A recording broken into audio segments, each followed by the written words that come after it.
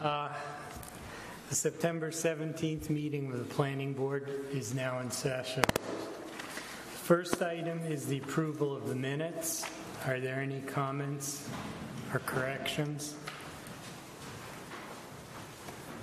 Do I have a motion? I move we approve the minutes of the August 20, 2019 meeting as submitted.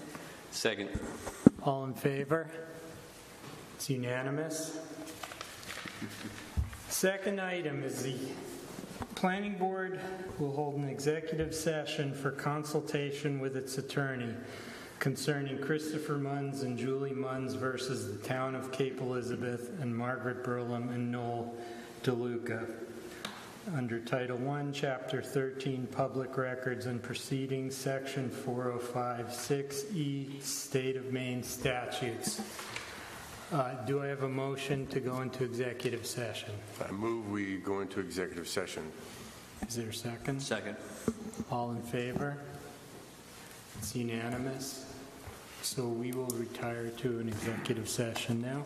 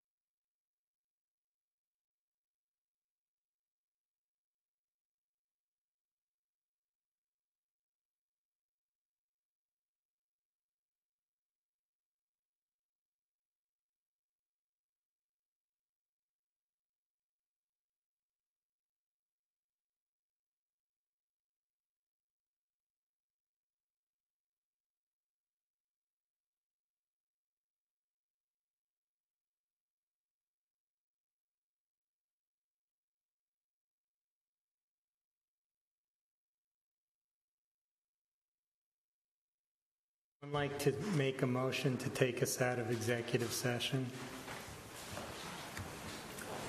Motion to exit executive session. Second. All in favor? It's unanimous.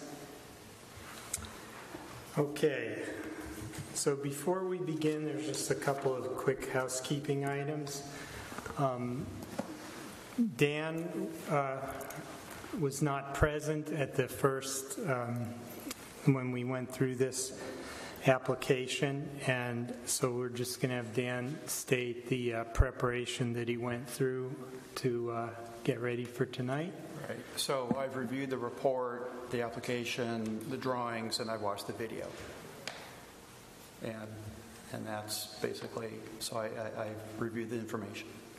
Okay. And does Point of order, I just wasn't sure if the chair actually properly introduced the next item, the Munns versus Town of Cape Elizabeth. Yes. Okay. Next item is Munns versus the Town of Cape Elizabeth, Berlin, DeLuca, Remand. The Planning Board will reopen the hearing and proceedings at the direction of the Superior Court on the application of Maggie Berlin and Noel DeLuca for a private road review to establish frontage for a lot located at 8 Astor Lane, U49-42, Section 1979, private road review. Thank you, John. And so does anyone have an issue with Dan on this? I do not. Okay, and then Andrew? I just need to state again, as I've stated previously, that I live in the neighborhood of the applicant, and I don't abut the applicant at all. I'm not actually even in sight of it. I do feel like I can be impartial on this subject. So, Does anybody have an issue? No issue. No, Okay, I'm fine. great. So next I'm going to introduce our town attorney, John Wall, who's going to give us background information on the remand.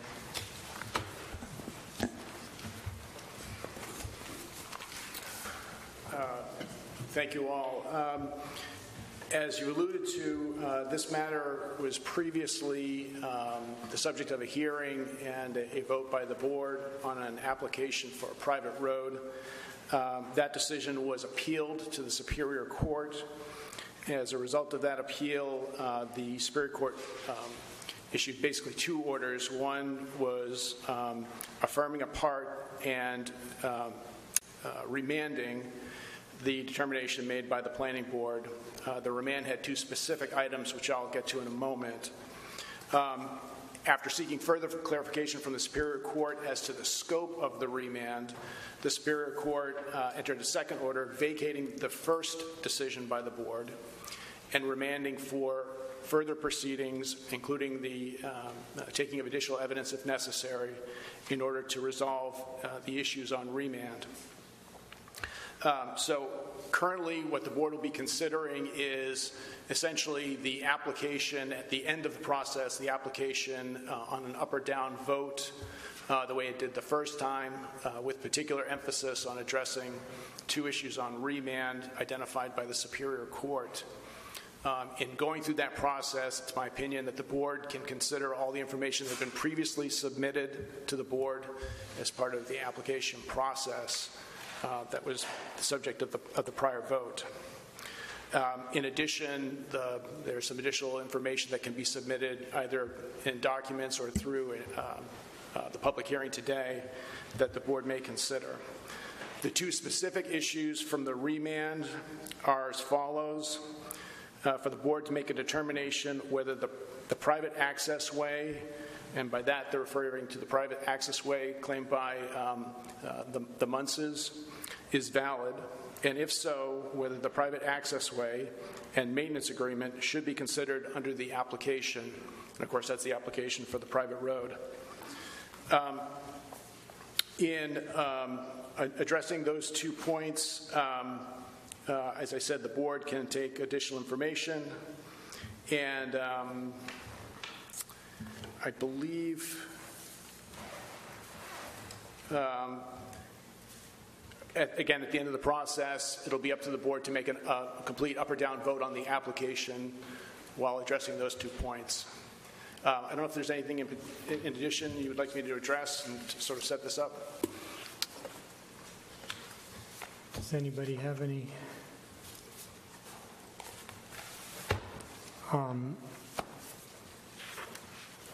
So I guess I'll wait.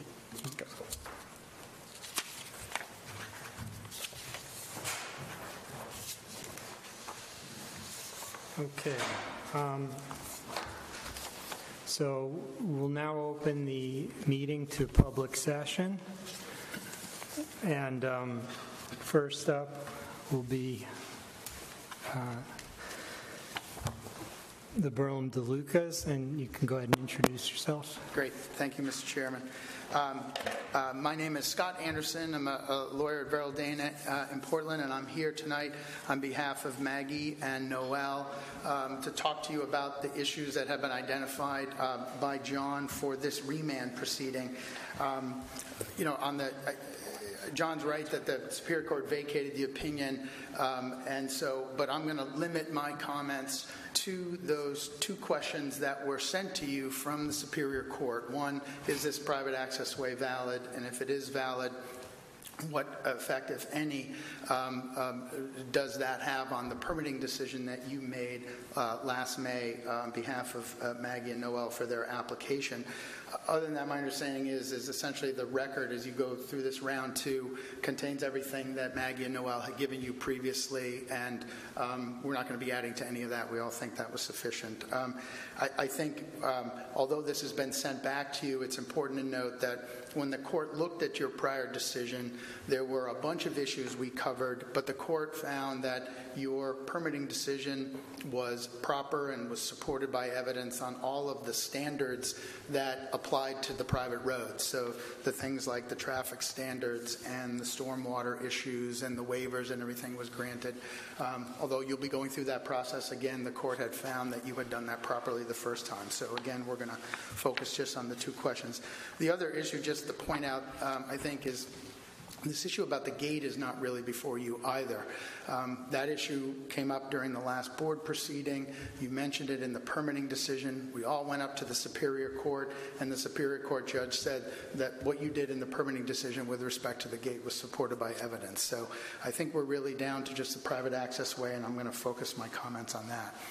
I've provided the board with some information, a narrative, and some documents, including an affidavit. I'm not going to go through all of those in great detail because I know you've reviewed them, but I just want to hit some of the highlights with regard to these two questions. Mostly I'm here if you have questions. So as a lawyer, I can go and go and go, but please stop me at any point in time if you have any questions, and then certainly after I've kind of run through a summary of what we've submitted, I'm here to answer any questions the board may have.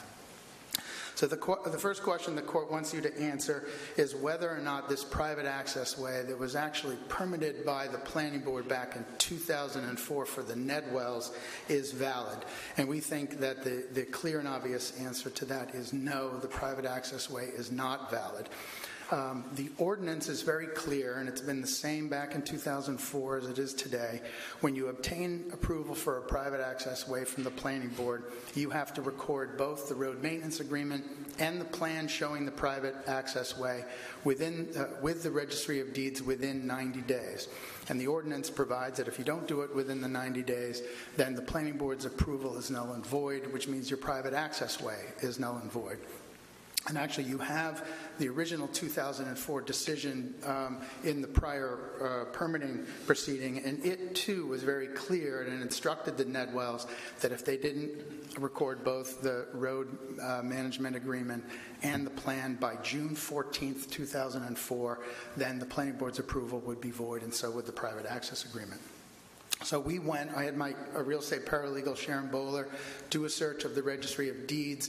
You have her affidavit and conclusions. This is her job. She's been doing it for decades.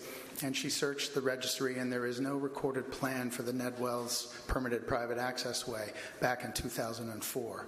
They did record the road maintenance agreement, but the ordinance is crystal clear. You have to record both the road maintenance agreement and the site plan to essentially perfect your private access way.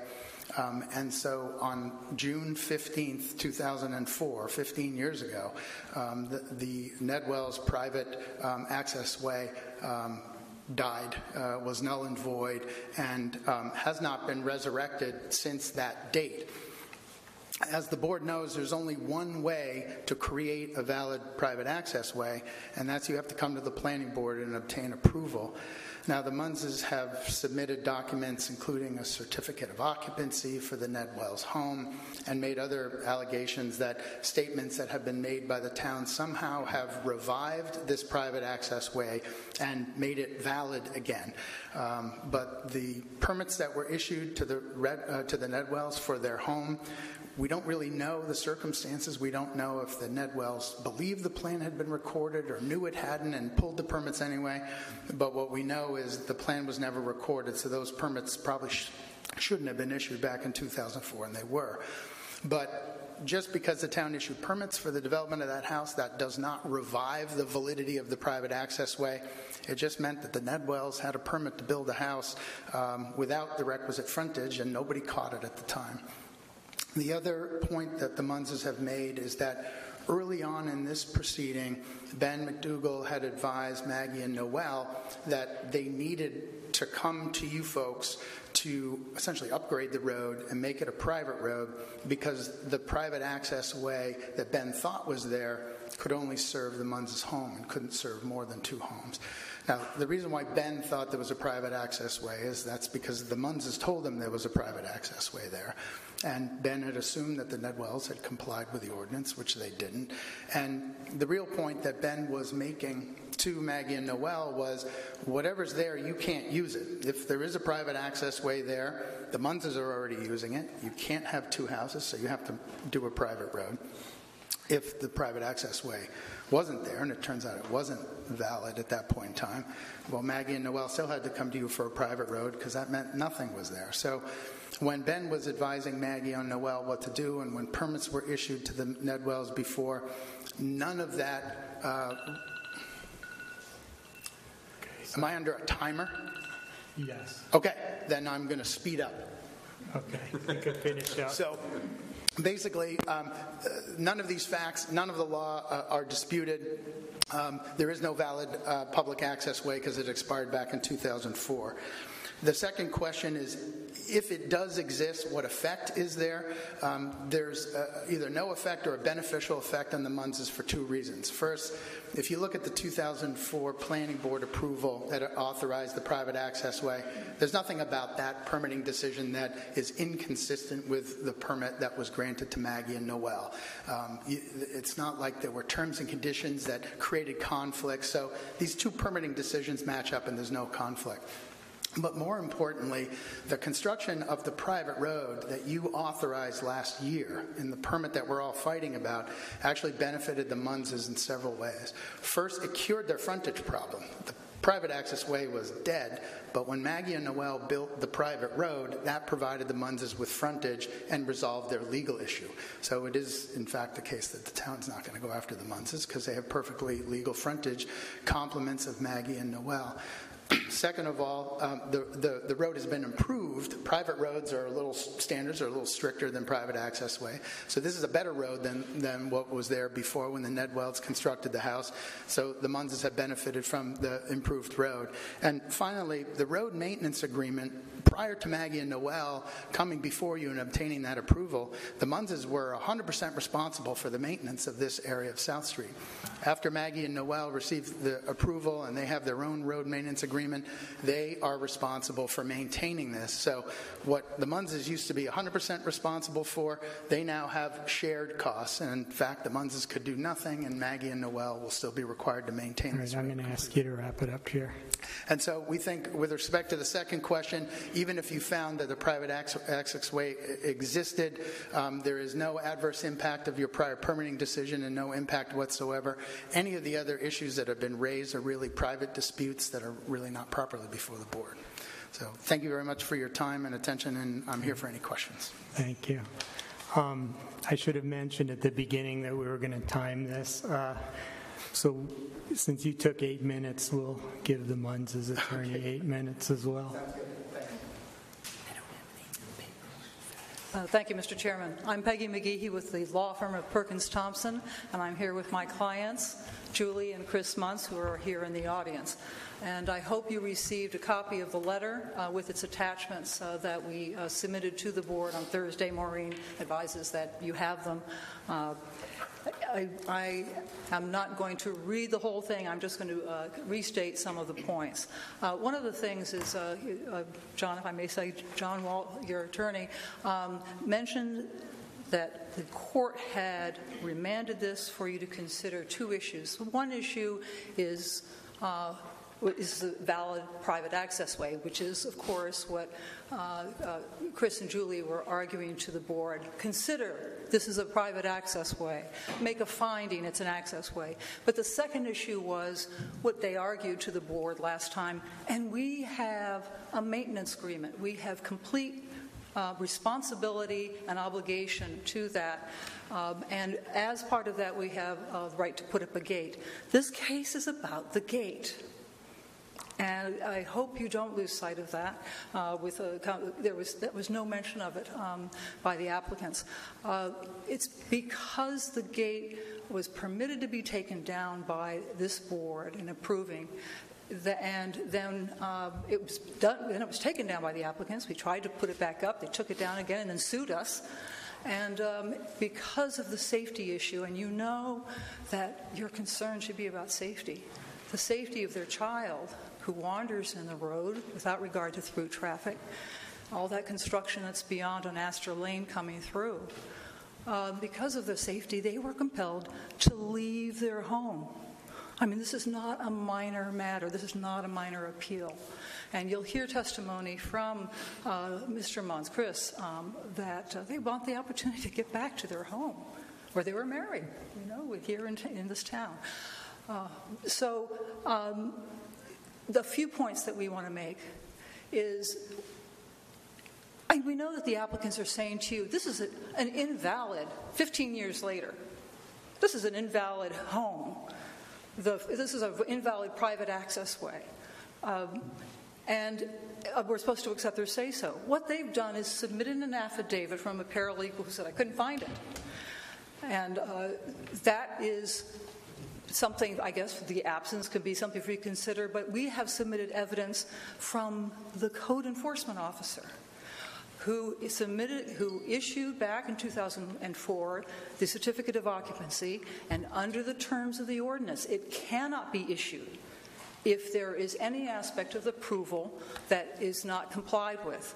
And there has been nothing said, not even today. The code enforcement officer submitted nothing to this board, even today, saying, oh, now that we have had this in litigation and this argument's made by the applicants, I find that it's not valid.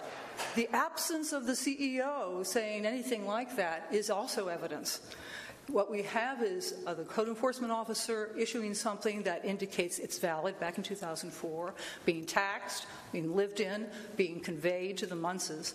And so the evidence we have is most compelling.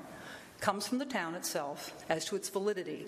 You do not need to accept the say-so of Mr. Anderson's paralegal, that she couldn't find it. So the other point is that, yes, the judge asked you to consider evidence. You now have the evidence of the certificate of occupancy. But once you have that evidence from the code enforcement officer, you do not have the authority to overturn it. As you know, you don't have an authority to contradict the code enforcement officer saying we have an applicant who says it's invalid and therefore that's the evidence we're accepting. You are compelled to accept the evidence of the code enforcement officer. And by the way, it was there was a representation to you that it was the Muntzes who said it was a private access way. No, it wasn't. It was the town that advised the applicants that it was a private access way back in 2013. And so then you have I've lost my thread here, the code enforcement officer not indicating anything other than this, and if the code enforcement officer has found it to be valid, and you have people living in this home, the only body in this town that can contradict that is the Zoning Board of Appeals under your own ordinance. It has, as the ordinance says, exclusive jurisdiction to contradict what the CEO says. So even if you found that you believe absolutely what the applicants are saying, it is not your call. It's not the applicant's call, and it's not your call. Once you have that evidence from the CEO, that's the evidence that shows it's a valid access way. Where do we go from there? There was one other thing that the court asked you to do. If it's a valid access way, if you have that evidence, then does this maintenance agreement that you've had the applicants sign affect the month's maintenance agreement?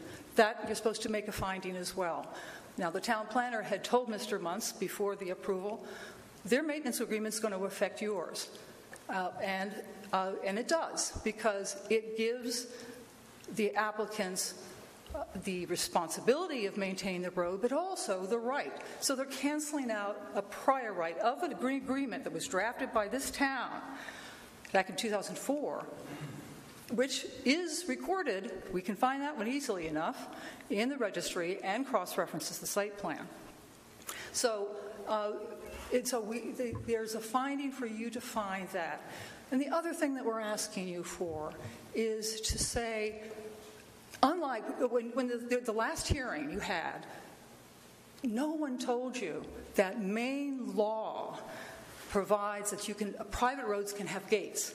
And for example, there is the case of Brown versus Connor, where the court said a private way may be secured by the property owners by gates and bars to lessen the hazard of unwarranted or casual intrusion on their property due to its being open to easy access from the main public highway. That's the Maine law court case. And then there's this other case of Hanneman, where the court said you can have a gate, goes up and down, even though a property owner objects. And one piece of evidence that you didn't have at the last hearing, besides having that information, actually you were told the opposite. The law does allow the gates. The other one is that now the property owners on South Street and Stevenson Street have formed a road association by statute. And by statute, when they do that, they have the right to decide how to regulate that private road as to liability, as to maintenance, and they can gate it so that the public can't come up there, tear up the road, and do the rest of it. That is what a private road is about. They have this right by law and now by statute to install the gate. So we are also asking you, we're not asking that the house be torn down. The applicants went ahead even though the approval was challenged and they built it. But we are asking that this board decline to, I'll finish my sentence, decline to approve or require the gate to go down, to find that the town was correct in issuing the certificate of occupancy. It's a valid private access way, which is why this was brought to the board in the first place, and that the maintenance agreement that were prior in time have the priority effect. Thank you for your consideration.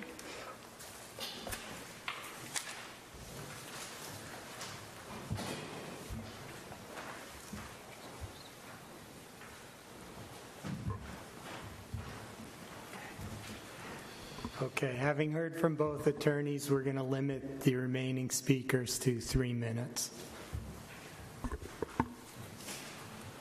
You're not going to give me my 8 minutes? Come on. Come on, Joseph. Come on. You know, we've been friends now here. Chris Munns, so you heard from my attorney. I'm a 15-year resident. As Peggy said, not only did we live here for 15 years, we actually got married here. We had 3 wonderful boys here. We were very involved in the schools. We had many friends. Actually helped the town build the stands over at the high school, was part of that committee. And, you know, to be honest, you know, since this has all transpired and have really, in essence, gotten screwed, you know, by this, that I've had to, my wife and I have had to move. We've had to leave our house because of the safety of our children. but more importantly for my son, Easton, who has epilepsy, who has no sense of awareness of danger. And that gate was very important. I wouldn't be standing here fighting this if I didn't feel it wasn't important. Okay? I wouldn't have taken it this far if I didn't feel it was important and that you guys erred in your judgment. Okay? We've had to move. We'd love to come back to this town. Like I said, we have tons of friends, but I can't risk the safety of my son because all it takes is one car. It's minimal traffic, as they say, but all it takes is one car. And then we have a bigger problem on our hands. And it's not just my kids. There's other kids that live on that road as well. And you guys should take that into account with your judgment on top of the fact that, if it wasn't a private access way, then why are we here? Why did we begin this in the first place? Thank you. Chris, can you give your address, please? Yeah, 5 South Street, Cape Elizabeth, Maine. Okay, are there any other people who wish to speak? Okay, seeing none. Could I just respond just to, very briefly to one of the items that Peggy raised? Just ultimately, this is No, we'll get you. I mean, we'll probably the question will come up, I'm sure. Okay, so the public session is now closed. Does anybody on the board have questions for John? I don't have a question for John. I have a comment I'd like to make. Okay. I'd like to clarify something. Having reviewed the meeting from May of 2018, it was very clearly stated by our town planner that gates are not precluded on private roads and private access ways. They are not the purview of the town, and therefore it is not up to this board to decide whether a gate goes up, comes down. It is part of that road association's decision and not ours. But it cannot be on Astor Lane. It must be on the private road. It must be on South Street. And that was very clearly stated in the May 2018 meeting.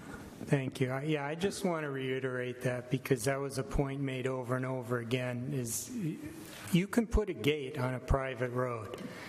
As far as I can tell, there's no evidence that that gate was on a private road. The survey clearly shows it about 14 feet into the public right-of-way. And as far as anybody knows, no evidence has been brought to the contrary to show that that gate was on the private property side of the boundary line. John. Can I say something on that point? Yes. And I do also recall that this board, upon hearing information about that gate, was that it was put up by the Cape Elizabeth Police Department and then taken down by the Cape Elizabeth Police Department, having nothing to do with what was presented to this board and the decisions that were made by this board. And even Justice Mills in her findings found that the gate was basically an issue that I think she described it as an abandoned gate in that regard. So I don't think that that is an issue that we should be looking at. I'd like to move on from the gate and really discuss the remand issues. Jim. Whose responsibility is it to make sure something gets recorded in the Registry of Deeds? Is it the code enforcement officer? Is it the landowner? The Cape Elizabeth Planning Board grants many approvals that require recording of plans. Those recording requirements always rest with the applicant. Okay. Are there any I don't want to say recent, but instances of which you're aware here in town where something did not recorded and subsequent actions Yes, on other projects? We've had a few times where projects have been approved and there has been a deadline when they needed to be recorded, and they have failed to been recorded within the deadline and were declared null and void. A couple of those instances, applicants returned to the planning board, got a reapproval, and then recorded the reapproved plan within the specified time period. You also have examples of people who will return to you before plan has expired and ask for an extension, so that they have more time to meet the recording requirement. John? And on that point, Maureen, has there ever been a situation where there actually was a private access way that was required to be recorded and was not? There might be, and I would not have known. We require that they be recorded. I have not verified all of the private access ways that have ever been granted by the planning board. Are you aware if a maintenance agreement that's been recorded ever substitute the requirement for a private access way to be recorded? I guess I'd look to the town attorney, but I can't imagine how. The ordinance says that you must record the plan within 90 days. The letter that was sent to the applicants of 5 South Street at the time gave the date of June 14, 2004 as the deadline for getting the plan signed and recorded. John, would you like to add to that?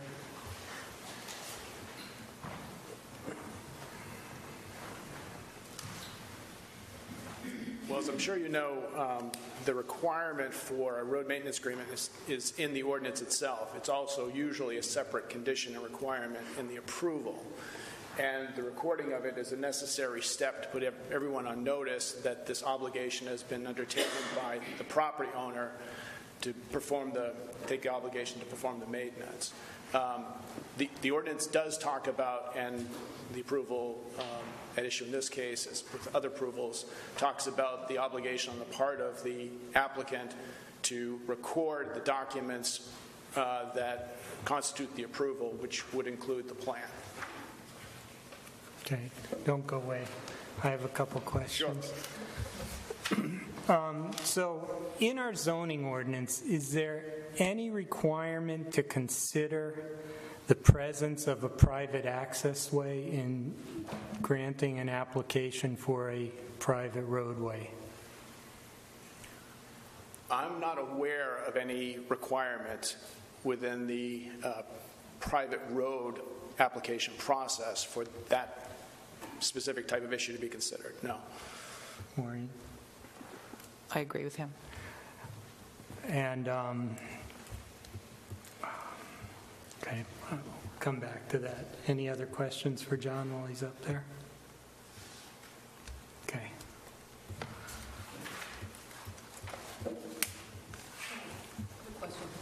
A question for Maureen. I'm going to call it a private access way because that doesn't make it one necessarily. But we have other instances where we have had private access ways upgraded to private roads. Yes. And that's fairly common when somebody wants to build another house in an area that is serviced by a private access way. Yes, and the private access way, private road provisions that are in the ordinance right now were adopted in 1997. The town rewrote its zoning ordinance in 1997, and I was heavily involved in that process.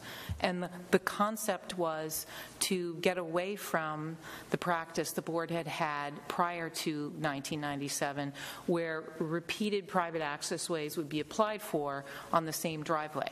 And it provided a clearer, more black and white process where it said you can only have one lot access with a private access way, and what it does is it pushes you into the private road requirements. It was never intended or drafted to suggest that a private access way was an opportunity to close off any other rights that a private property owner might have to create access to property they owned.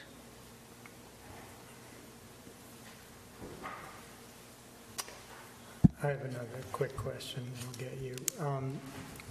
I may have missed it, but was there an actual finding or statement of fact in the planning board's approval that an access way did or did not exist?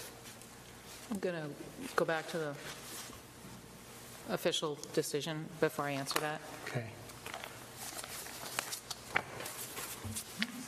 can find it. And John, if you want to.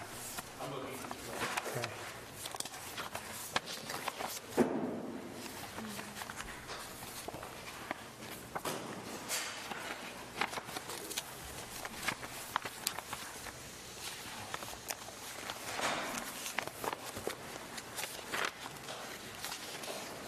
Okay, so I have in front of me a letter dated May 17, signed by the Planning Board Chair, Carol Ann Jordan, for the approval granted on 8 Astor Lane private road review.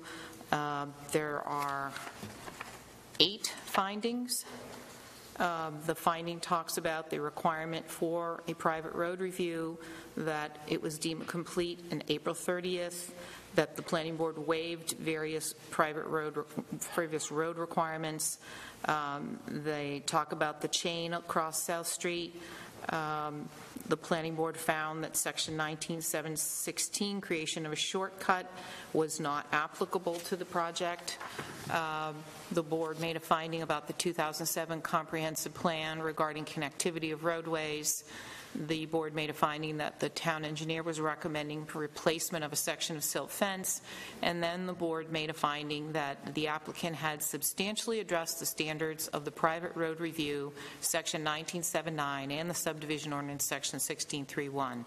So there was no finding regarding the private access way related to 5 South Street.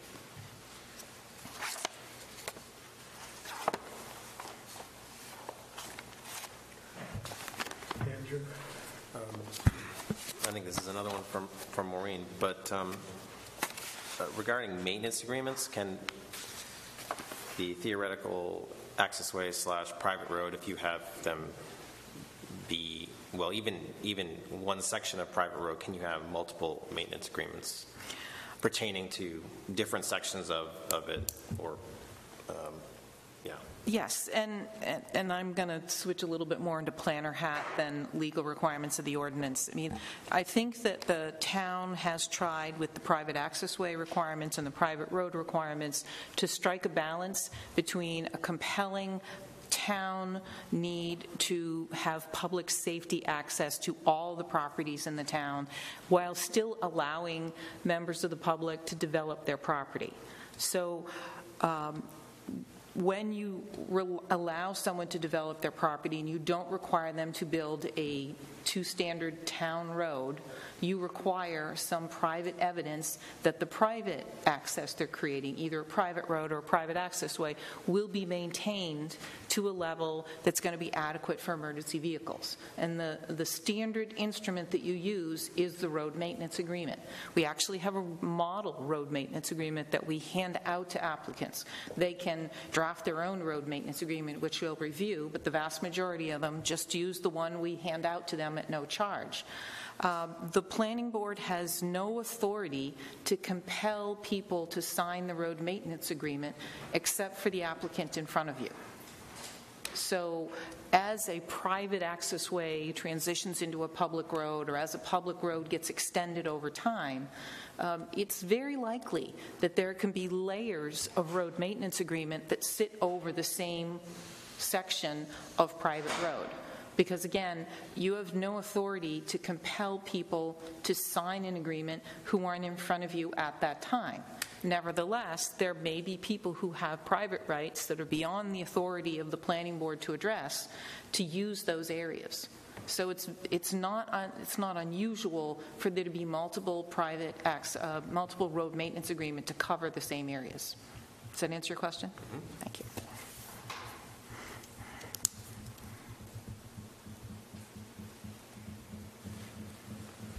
Any other thoughts here? I have a couple thoughts. First of all, I mean, it's been submitted to us clearly that there is evidence of a maintenance agreement, but none of the access way being submitted. And there's not been a counter argument to that. I mean, in that nobody's supplied evidence that it's been registered in the deeds from the Munses. That's in the record. So, no, we're not issuing, the board doesn't issue occupancy permits. That's not our thing. We can't refute an occupancy permit. But, my reading of the zoning ordinance, and it doesn't go past this, is that if the plans and the maintenance agreements are not recorded, then it's not valid. So, I don't know. There's nothing beyond it. There's a C, but that's amendments. There's nothing beyond that. So, to me, it's pretty clear. But as it's been stated, there is a cure for that, and that's the fact that if the private road of Maggie Noel, 8 Astor Lane, is approved, then there is legal frontage. So if this is held up and it's not approved, then there's no legal frontage, in my opinion. That's my interpretation of the evidence and the ordinance. And, I think others have talked about the gate. I'm not even going to talk about that. But on that issue, I think it's clear. But and I will also state that I watched the video again, and I think actually we discussed a lot of these issues, and I think actually we did a good job of addressing a lot of these issues, and we gave it a lot of thought. And I've thought long and hard since this has been put back before us about whether I would have changed my mind on any of these issues, and frankly, no. I think we made the right decision. So I just want to make sure, John, that I'm clear here. So we need really to answer the question on whether we believe the private access way is or is not valid. Because, the question of its relevance seems much easier to address because it's not in the ordinance really to address it. But the question of whether or not it is or is not valid, I feel like it's way above my pay grade, really. That, I'm not a lawyer. It's a technical question, and I'm not in a position to weigh evidence from different lawyers on the subject.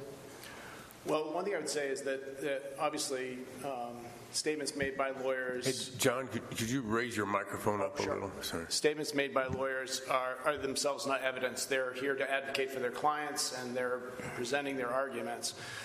The information they submit in support of those arguments is the evidence to consider. And that's what you should focus on in terms of making findings. And all I can do in terms of trying to give you some guidance from a legal standpoint in applying that evidence you're seeing to the standards you have is, at least with regard to the validity of a road maintenance agreement, of a private access way permit approval by the planning board.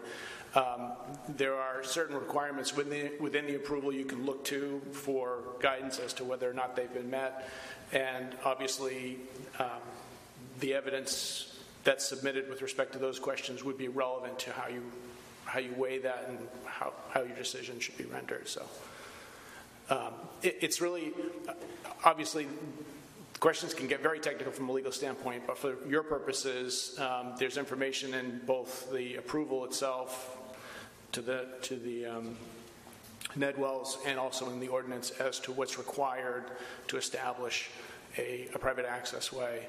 And that can guide you in terms of how to apply the evidence you've heard as part of this process. Okay.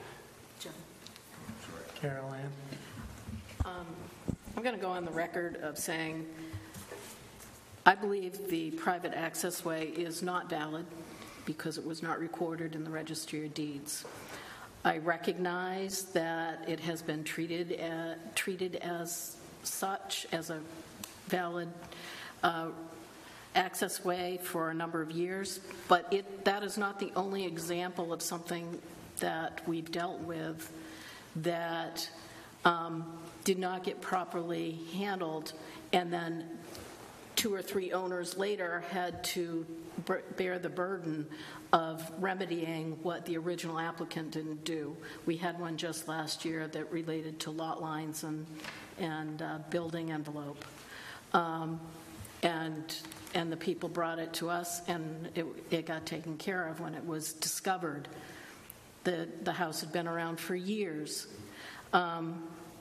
more than 15, I think, probably 20 or 30 years. And so I would say, based on the fact it's not registered in the Registry of Deeds, it is not a valid access way. Jim? Well, she took the words out of my mouth. I was going to say the same thing. And to do otherwise, I think, sets a dangerous precedent for future applications. Okay. John, you want to weigh in? The only thing I would just ask, and I don't know if counsel for the Munns family or Mr. Munns want to address this, but is there anything that's been presented to us besides the road easement information and the argument that because there was a certificate of occupancy given, show that the private access way agreement was recorded in the Registry of Deeds? Because I haven't seen anything. And so I'm just giving you an opportunity, if there is information that you could give to us as a board, I wanted to give that opportunity to you, because the evidence that we've seen is an affidavit from a paralegal at the law firm for the applicants who's indicated that there wasn't any. And so I just want to see if there's any information that there was from the previous owners of the house.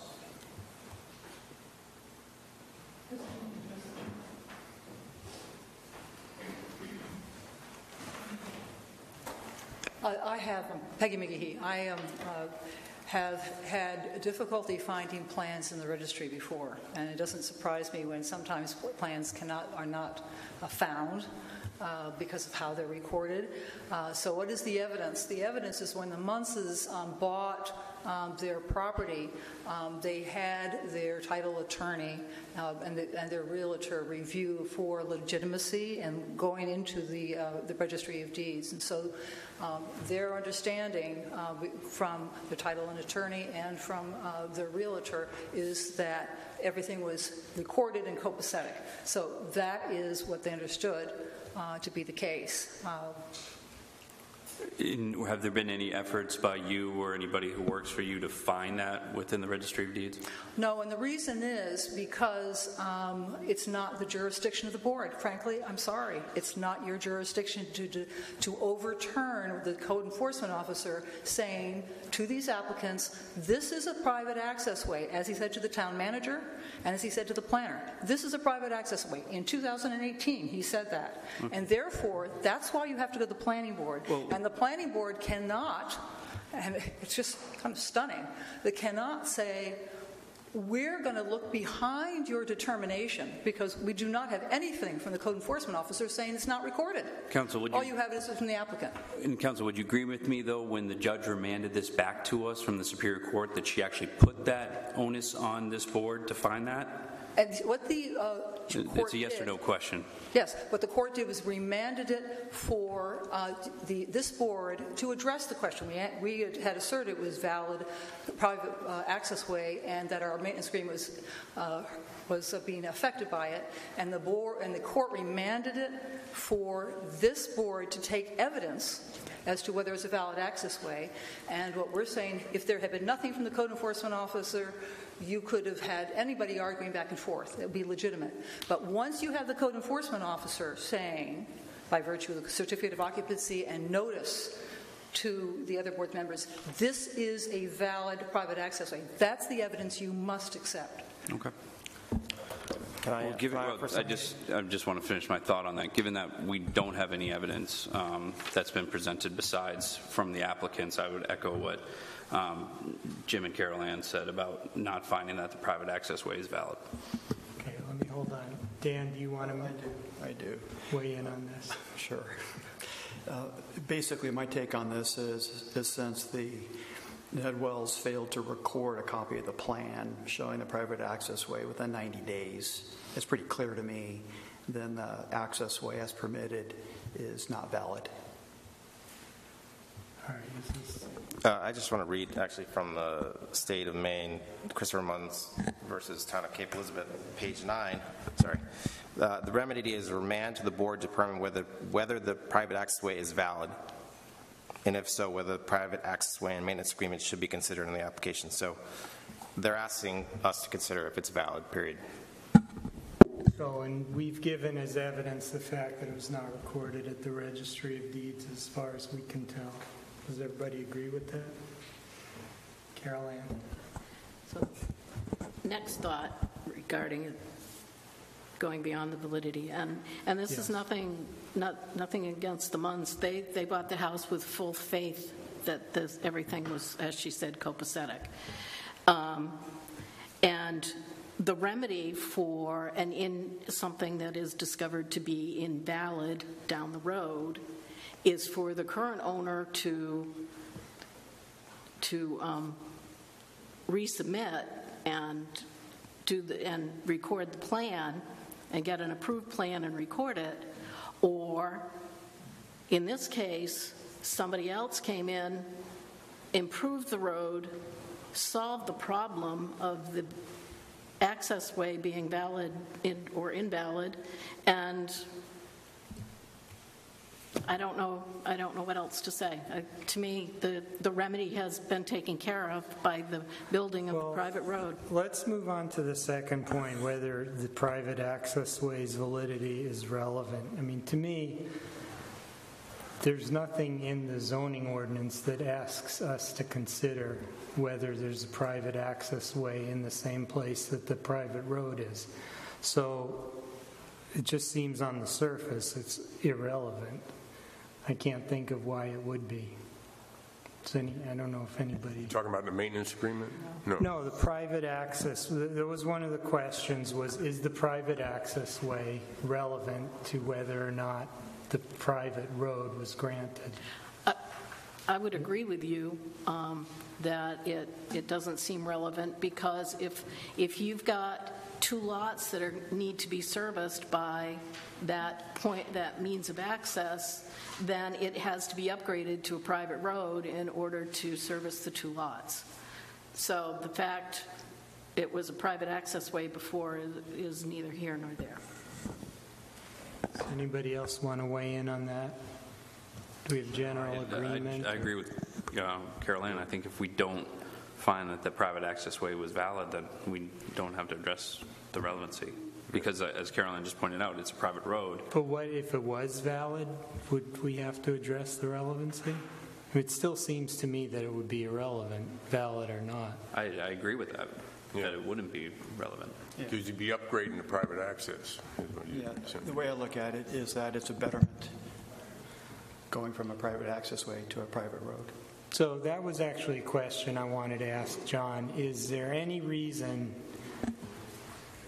that a private access way existing on a road would preclude granting a private road to the same location? I'm sorry, I didn't interrupt you. There's nothing I found in the ordinance that suggests that something, for example, that had originally been a private access way couldn't then be upgraded to the level of a private road with appropriate approval from the planning board.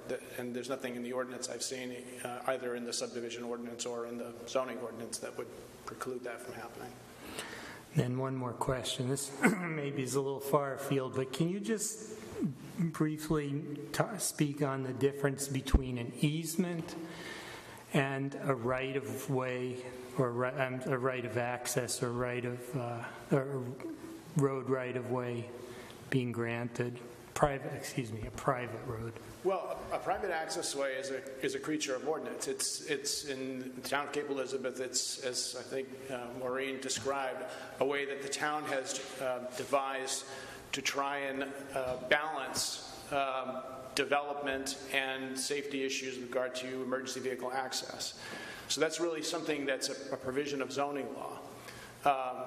Easements are a common aspect of real estate law, and they basically are interests in land, usually less than a full fee interest. It's usually the right to use land in a certain way.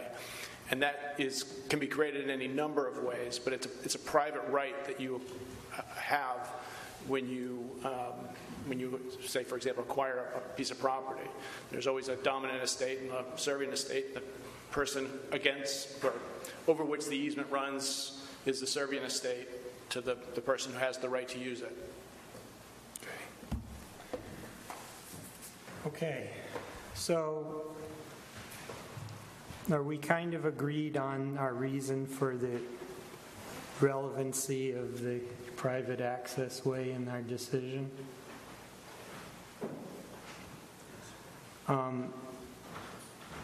So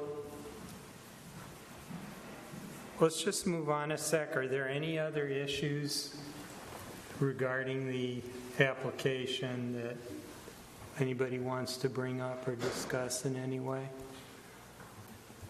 For me, I'm going to rest on what the findings were at the time, all the evidence that we looked at, the site walk that we did, and then I think the information that we received with regards to this issue really hasn't changed my opinion from what the previous findings of fact were, and they have provided me some guidance with regards to the issue that the court remanded back to us to decide. Does everybody agree with that? All right. Do we have a motion? We have a motion. I move that the board table this agenda item and that the town attorney prepare findings of fact and conclusions of law based on the board's discussion tonight for the board to review and vote on at the next regular board meeting. A second. John, do you have enough? I believe there should be enough for me to put together a draft, and then obviously it will get up to the board to decide whether or not to vote to approve the draft items together. Okay. All in favor? It's unanimous. Great, thank you.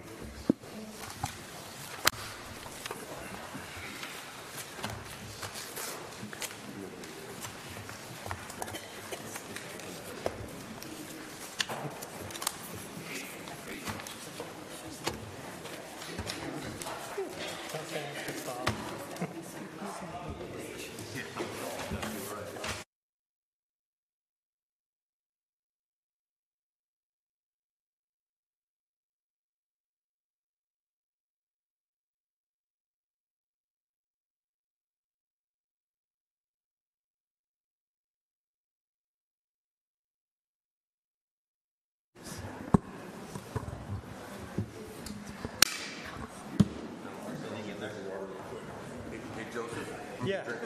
Okay. Jim's going to go drink some water.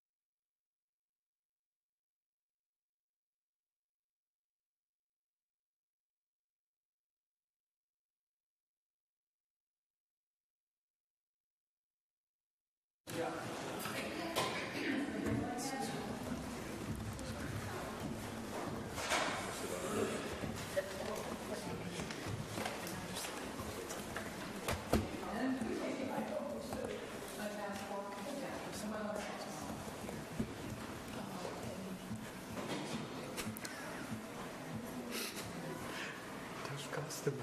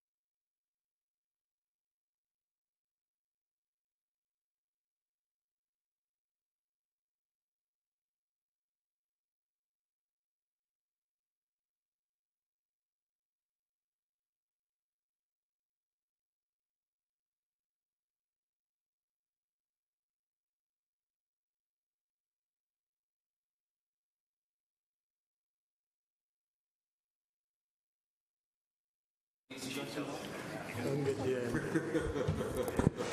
Okay, next item on the agenda.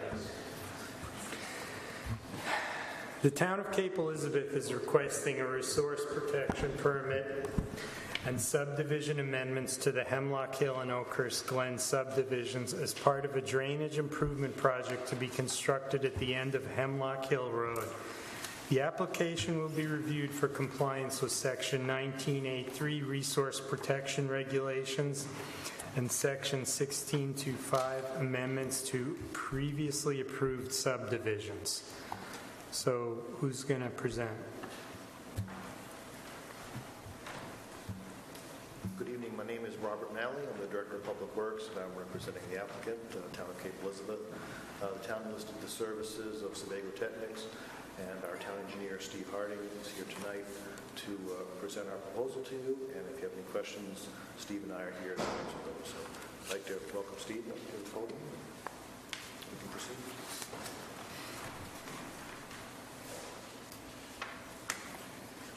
Thank you, Bob. Bob and I have actually been at this for quite some time. I think we started in 2010, actually looking at drainage issues in the neighborhood in Oakhurst and in Hemlock Hill. These efforts started again in 2015, and we've had some fits and spurts, but we've really gained momentum this year and hope to have this built here in the next month or so. So I'm going to try to use this laser pointer. Basically, this is an exhibit out of your application. So over here is Mitchell Road, just off the edge of the map. This is Oakhurst going along here, and then we have Hemlock Hill here, and this is the area where we're proposing to do the drainage improvements. Just to get you oriented, this is the Oakhurst Glen subdivision over in this area, and the town has actually been in conversations with the Bennetts who own this parcel to this dash line now currently, and this larger parcel, which is about 1.6 acres. And basically in splitting that, the Bennetts would retain a strip of that, which is basically the slope, and then the low-lying area here, which contains an RP1 wetland, the town would purchase. So those conversations are ongoing.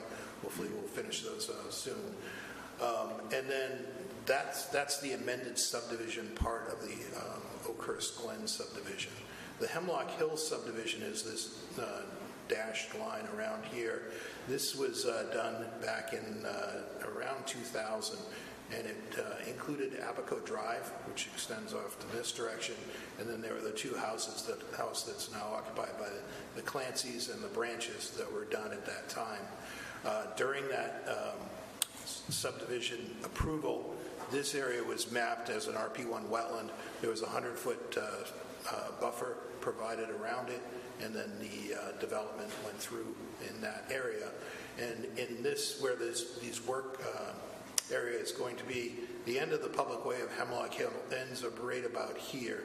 So we'll need an easement from the Clancy's, an easement from the Branches to construct the improvements, and then the Branches easement would also include the flowage rights to go across their property to this new land that the town is hoping to purchase. So I'm going to hopefully switch drawings.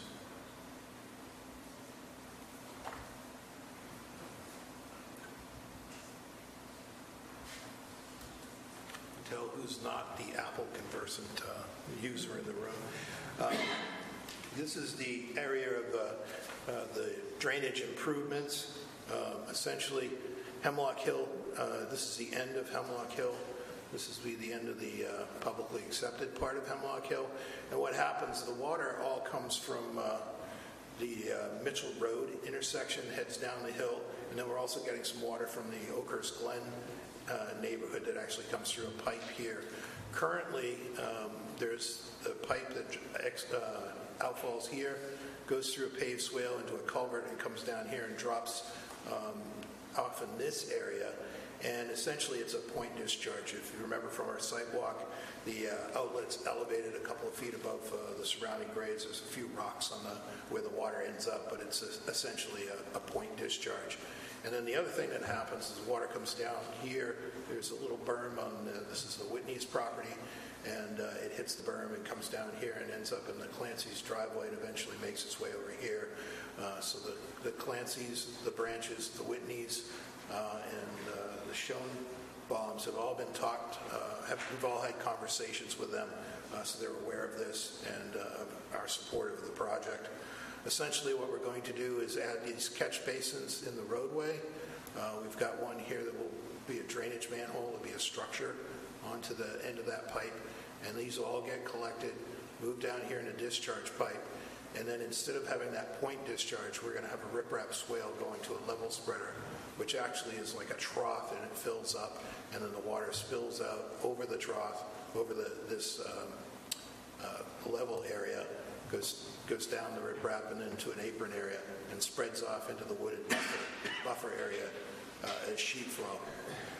We did include some drainage calculations along with this. Essentially what it tells you, we're not changing any of the surface characteristics, so the same volume of water is going to end up into the RP1 wetland. It's just going to get there more efficiently, so it will get there a little faster.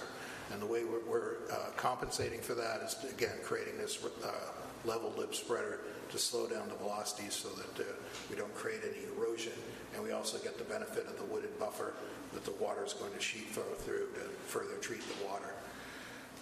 These drainage improvements, drainage calculations have been reviewed by the town's peer reviewer. Doesn't have any comments on that.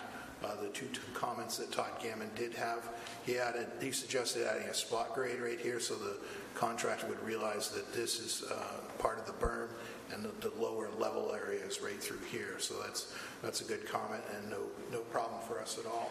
The other comment that Todd made was this, we had this as a 5-foot diameter basin structure. He suggested looking at whether a 4-foot diameter would work.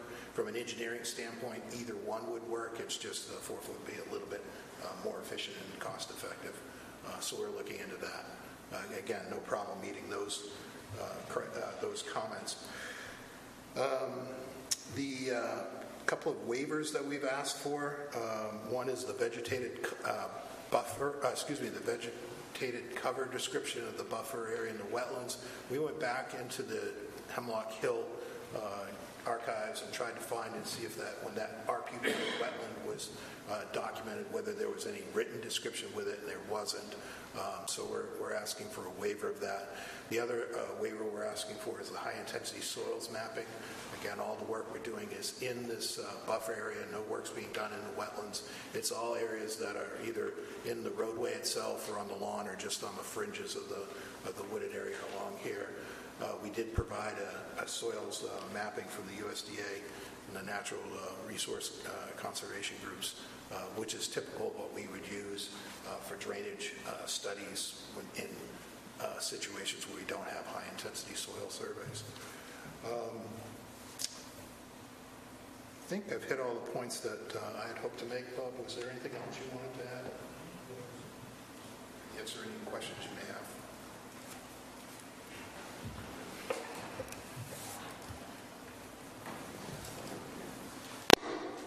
Okay, any questions? So we're looking at complete. Yes. Right. Any before we open the? Okay. Are there any? I'm going to open the public comment section. If anybody has any comments on completeness of the application, come on over to the lectern. And we're going to limit you to 3 minutes. I think it could be a lot quicker than that. My name is Herbert Rao. I live on 2 Hemlock Hill Road. I applaud what you've done. I think it's a great idea. I noticed, though, that where Mitchell Road comes out into Hemlock Hill Road, this being at the corner of Hemlock Hill 1, that there's a tremendous amount of water flow flowing off of Mitchell Road. We're actually seeing erosion taking place on the shoulder of that road, and I and my colleague, we wind up shoveling about 2 or 3 cubic feet of sand every year because of what happens from the erosion taking place. My question is whether the thought of a catch basement up on the corner by the telephone pole where Hemlock Hill meets Mitchell had been considered to help move some more of that water down. I noticed that the way the water is running during severe rainstorms, that there is a severe amount of water which is running down on the side of Hemlock Hill number 1, 3, and 5. It bifurcates across the road, so it's running down 2, 4, and 6. Significant amount of water that every winter I'm shoveling it out so that my driveway doesn't freeze up.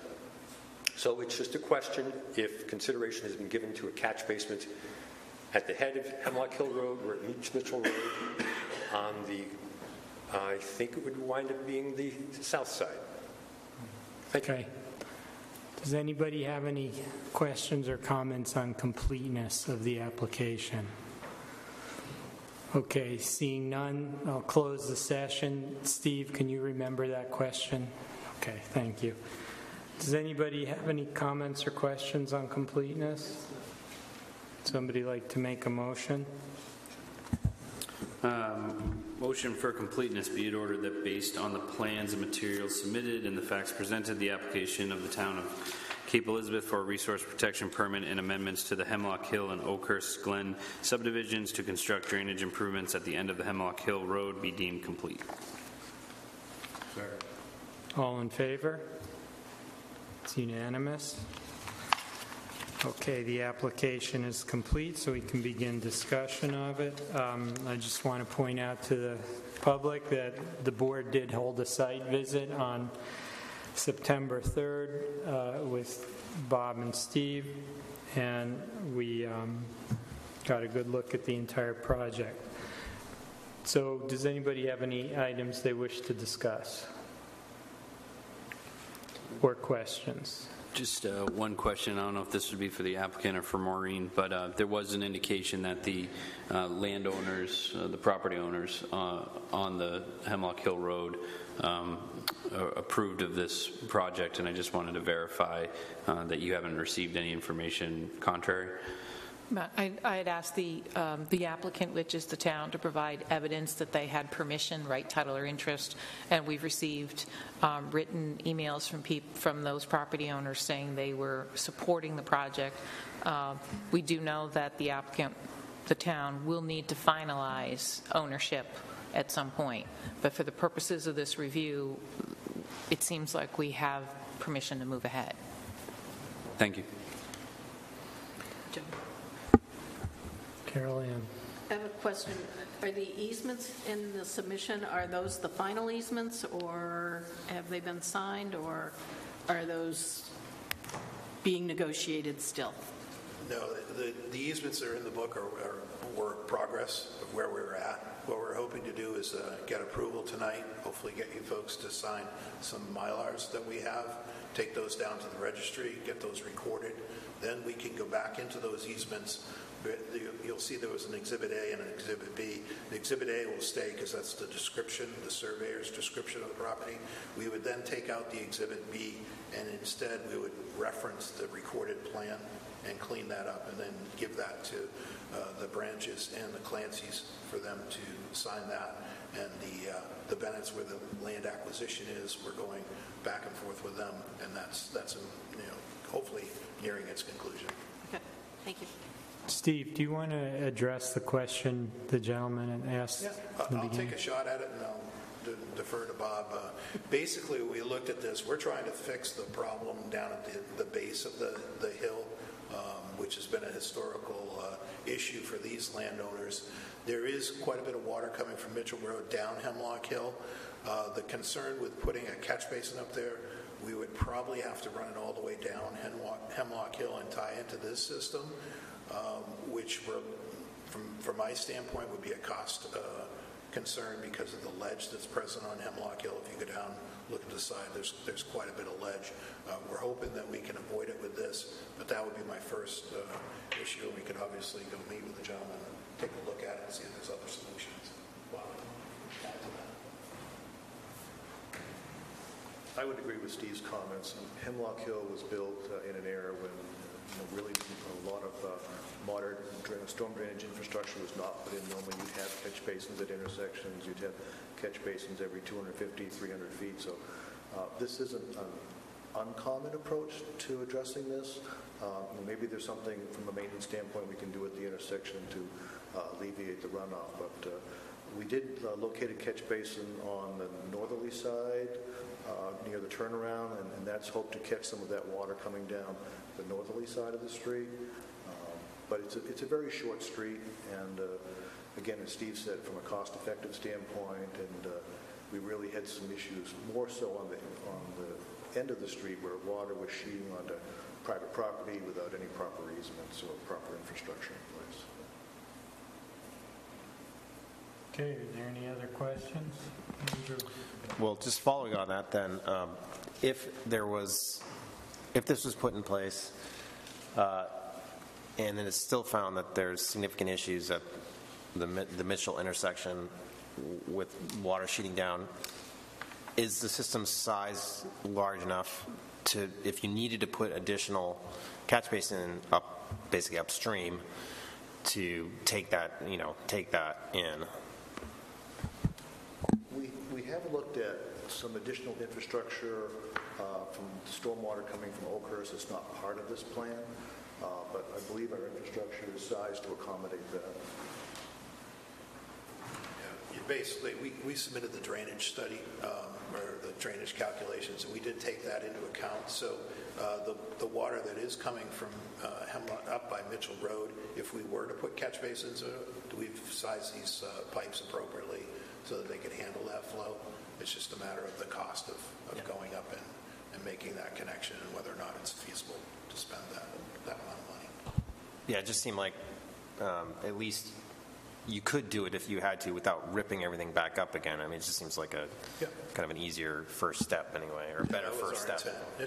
I think it's about 300 feet to the intersection, something like that. I'm not suggesting you do it. I'm just saying for planning purposes, it would be better to do what you did. We would still get the same amount of water. It would just get there a little bit more efficiently and not get down the street. Okay, any other questions? Would someone like to make a motion? Okay, I'll do this one, John. You got it? Findings of fact, the town of Cape Elizabeth is requesting a resource protection permit and subdivision amendments to the Hemlock Hill and Oakhurst Glen subdivisions as part of a drainage improvement project to be constructed at the end of Hemlock Hill Road, which require review for compliance with Section 19-8-3 Resource Protection Regulations and Section 16-2-5 amendments to previously approved subdivisions. 2, the Planning Board conducted a site visit at 6 p.m. on September 3rd, 2019, at which time the applicant's engineer described the proposed improvements. The drainage improvements will not materially obstruct the flow of surface or subsurface water across or from the alteration area. The drainage improvements will not impound surface water or reduce the absorptive capacity of the alteration area so as to cause or increase the flooding of adjacent properties. The drainage improvements will not increase the flow of surface water across or the discharge of surface waters from the alteration area so as to threaten injury to the alteration area or to upstream and or downstream lands by flooding, draining, erosion, sedimentation, or otherwise. 6, the drainage improvements will not result in significant damage to spawning grounds or habitat for aquatic life, birds, or other wildlife. The drainage improvements will not pose problems related to the support of structures. The drainage improvements will not be detrimental to aquifer recharge or the quality or quantity or quality of groundwater. 9, the drainage improvements will not disturb coastal dunes or contiguous back dune areas. 10, drainage improvements will maintain or improve ecological and aesthetic values. 11, the drainage improvements will alter 1,700 square feet of wetland buffer and otherwise will maintain an adequate buffer area between the wetland and adjacent land uses. 12, the drainage improvements will be accomplished in conformance with the erosion prevention Provisions of Environmental Quality Handbook Erosion and Sediment Control published by Maine Soil and Water Conservation Commission dated March 1986 or subsequent revisions thereof. 13, the drainage improvements will be accomplished without discharging wastewater from buildings or from other construction into wastewater treatment facilities in violation of Section 15-1-4 of the Sewage Ordinance. And 14, the drainage improvements are not located in a floodplain. 15, the subdivision amendments will not cause soil erosion based on the erosion control plan provided. 16, the subdivision amendments will not have an undue adverse impact on scenic or natural areas, historic sites, significant wildlife habitat, rare natural areas, or public access to shoreline. 17, the applicant has demonstrated adequate technical and financial capability to complete the project. 18, the subdivision amendments will not adversely impact surface water quality. 19, the subdivision amendments are in compliance with the town wetland regulations and in the zoning ordinance. 20, the subdivision amendments will provide for adequate stormwater management. 21, the Oakhurst Glen subdivision and Hemlock Hill subdivision have been previously approved by the Cape Elizabeth Planning Board to be in compliance with the subdivision ordinance, and the findings and decisions of those approvals, which are not altered by the proposed amendments, remain in effect. 22, the application substantially complies with Section 19-8-3 Resource Protection Regulations and Section 16-2-5 amendments to previously approved subdivisions. Therefore, be it ordered that based on the plans and materials submitted and the facts presented, the application of the Town of Cape Elizabeth for resource protection permit and amendments to the Hemlock Hill and Oakhurst Glen subdivisions to construct drainage improvements at the end of Hemlock Hill Road be approved subject to the following conditions: that the plans be revised to satisfy the comments of the acting town engineer Todd Gammon's letter dated 9/11/2019, to the remaining 11,582 square feet of lot U33-54B not to be purchased by the town of Cape Elizabeth be merged with lot U33-55A to create a single lot. And 3, that no alteration of the site There will be no alteration of the site until the subdivision plans have been signed by the planning board and recorded in the Cumberland County Registry of Deeds. Do you have a second, Jim? Well, no. Did I? Is number 2 correct? You hesitated. Oh, it's just awkward reading. I tried to rewrite it, but I couldn't. But it should say of lot U3354B to be purchased, or is it not? It's correct as written? It's correct as written. Okay. It's the section that we're not buying. Okay. I second that. Okay, can I offer a friendly amendment? You may, because I may have. Number 13. Oh, wow. Strike the word "and" at the end of that. Oh, did I read the word "and"? You did. Oh. Well, you read it as it was. Okay. Andrew. I had a question before we sign off on this. Were we supposed to have a hearing after for, I mean, we had one for completeness, but are we? We should have a public hearing. Sorry. Yeah, chairman. It takes 3 people to keep you in line, Joe. All right, well, is there anyone here? Let me open the meeting to a public hearing on the application. Is there anyone here to speak on it? Seeing none, I close the meeting. The public hearing. That was close. Yeah. We could have amended things. There was still time. Okay, thank you. Are we going to vote now? I have a question for Maureen. So if you don't have that condition of that the lot has to be merged with the parent lot, could they split that off? No, not legally. No, To if be, there was- to if be we didn't clear, add the condition. this, the planner and other people have had enthusiastic discussions about this issue. And this land is in the RC district. The minimum lot size in the RC district is 20,000 square feet. So the only way to create a legal lot in the RC district is to have a 20,000 square foot lot with 100 feet of frontage or in a road, or to go through a subdivision process where you can take advantage of open space zoning provisions. What's the size of the lot created? The lot right now is the lot that the town is purchasing. Before they divide it up is large lot, but it is pretty much unbuildable because of the large RP1 wetland.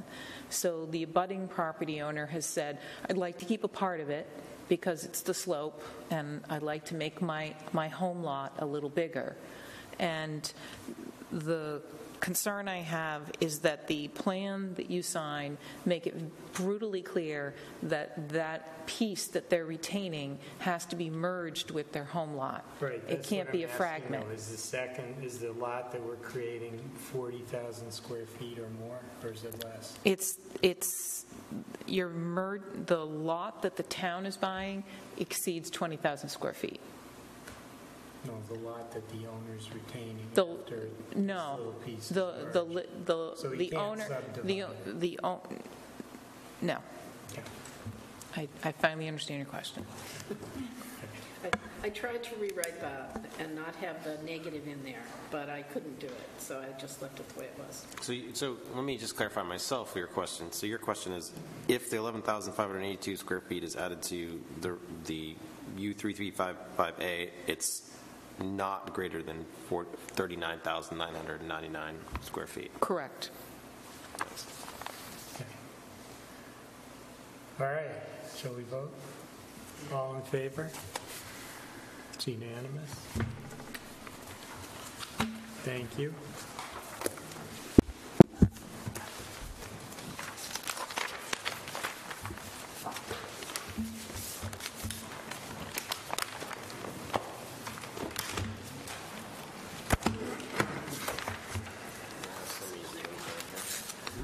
Some easy ones around there.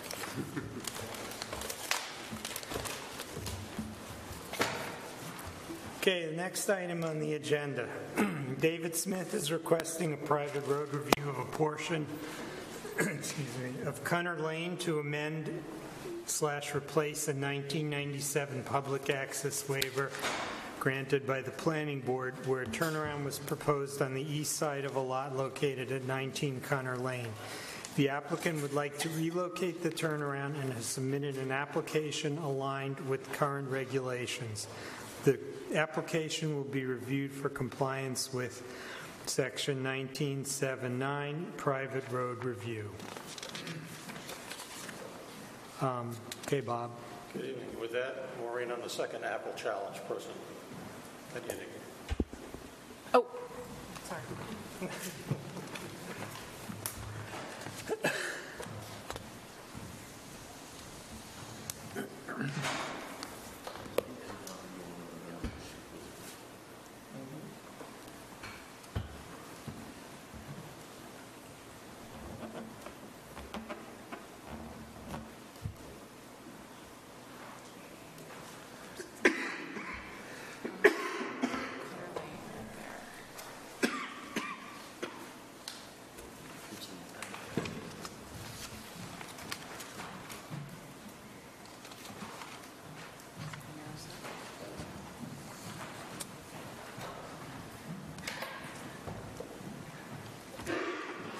Thank you, Mr. Chairman. I'm Bob Metcalf with Mitch & Associates, representing David Smith. With me this evening is Don Hawks from Wright Ryan, who's representing the owner's interest.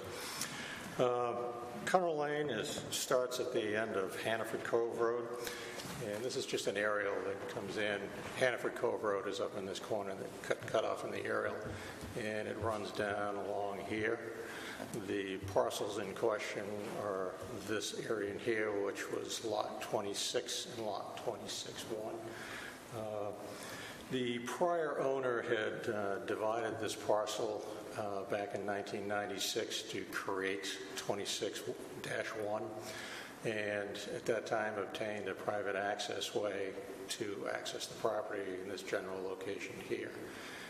In 1997, the town changed the private access way ordinance, which required the applicant, when he was going to build this house, to address the current requirements for private access way. And one of those was to install fire suppression to accommodate for the additional structure here. The applicant went through the process of looking at installing a new water main in here. Unfortunately, Cunner Lane does not follow the center line of the right-of-way, and because of some of the coastal intrusions along this outer edge in here, would require private easements on private property in order to install the water main, and he was unsuccessful in obtaining those easements. As a result, Mr. Smith met with Chief Gleason to discuss some other options of how to address this, and the result was looking at putting in a 10,000-gallon underground fire cistern, which I'll go through. Hey, Maureen. Oh, I just got to scan further down, sorry. So the existing conditions that are out there right now is, as I said, this is Cunner Lane, and the driveway that served this residence is in this location here, and the new driveway that has been installed when this house was constructed actually follows the same relative alignment as the driveway that served the back original house. The actual limits of the property for the parcel actually comes out into this portion of Cunner Lane. This actually is considered part of Cunner in terms of circulation out there.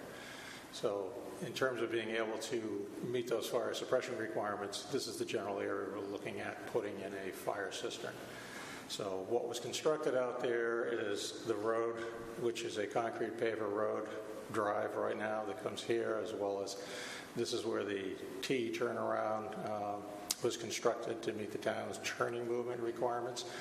Both the fire turnaround has already been reviewed by Chief Gleason after it was installed. The roadway itself was installed by L.P. Murray & Sons, and actually in your application document is a certification that the road construction means where it met the town standards. The only thing we'll be addressing, which is a waiver request, is in terms of the overall width of that roadway, and I'll get into that as we move forward. So, but that's an overview of what the existing conditions are out there right now.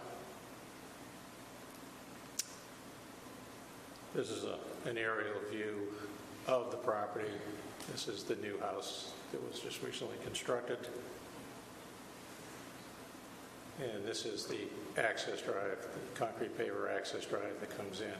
Currently, at this end of the property, there is a code access control gate for accessing these two lots.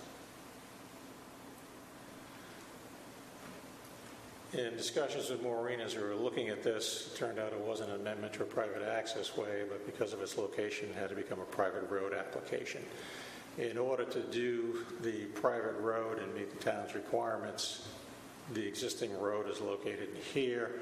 The outer edge of the right-of-way had to occur along the property line, which serves 26-1. So the resulting right-of-way, in order to accommodate picking up the roadway and this existing turnaround pull-out area at the entranceway, the right-of-way is 73 feet 6 inches or 7 inches wide, and it's a parallel. And the turnaround itself falls within the right-of-way with the exception of this one small portion for the required dimensions for the turnaround, and it has an easement for the remaining portion of the T turnaround. Otherwise, everything is within the right-of-way for the new private road. The fire systems we were talking about will be two 5,000-gallon cistern tanks together that will be located in this area. It'll have a dry hydrant.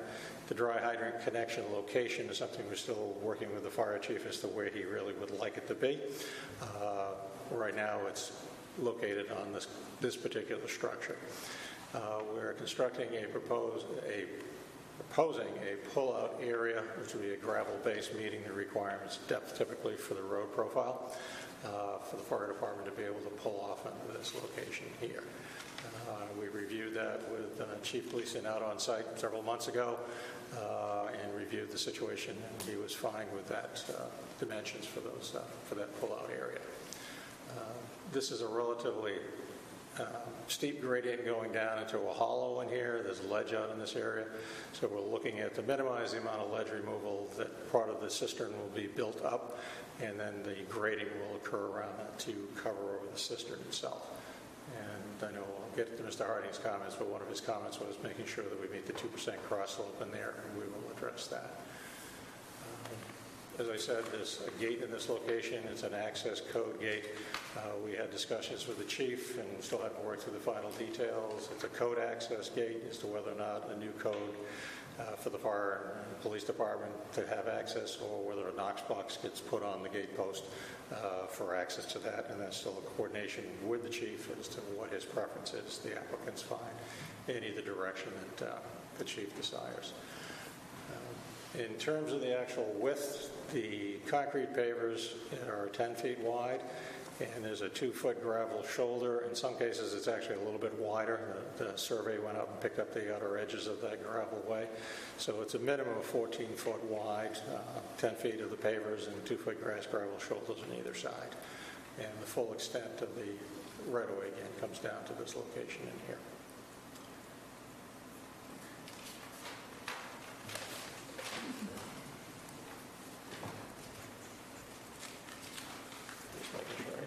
Points here. The waivers that we were requested were in tab 10 in the booklet. This was the standard boundary survey. The survey for the limits of the right-of-way have been completed, done by Owen Haskell, and they're certified, and will provide a legal description on that right-of-way area. So that is the limit of the boundary survey that we've had recently done. There was a survey that they've done parts of, but it isn't an actual overall composite boundary survey for the entire property. This portion here, which was the original single parcel, was done by a prior surveyor. Owen Haskell utilized their information to create the overall composite plan for the property. So, traffic study, the applicants requested a waiver of providing a traffic study. Basically, the only increase is the one additional house that's located on here, which was an approved lot back in '96, so there's really no additional generation of a lot of traffic coming off of this site. Stormwater management plan, the road was already constructed. It's a relatively flat area. As I said, it grades off in this direction, and then it also slopes back in this direction. The way the driveway was crowned, it sheets water in both directions. It's an insignificant amount of runoff that has no negative impact on either side of where the current road is located. In terms of the private road design standards, we're requesting a waiver for the roadway being located in the center of the right-of-way, and the reasons for that, as I explained, in order to meet the width requirements and incorporate the roadway in there, it falls to the outer edge of the right-of-way. So we're requesting a waiver for location of it within the center of the right-of-way. And then again, the road width, requesting a waiver of that for the width being 10 foot of the concrete pavers and the 2-foot gravel shoulders. Back on the stormwater, Mr. Harding, one of his comments was we missed on there that requires an enclosed drainage system. There is no need for an enclosed drainage system on here, and I know under his review that he took no issues with that we were not proposing an enclosed drainage system for this section. So that's pretty much an overview of what the request is.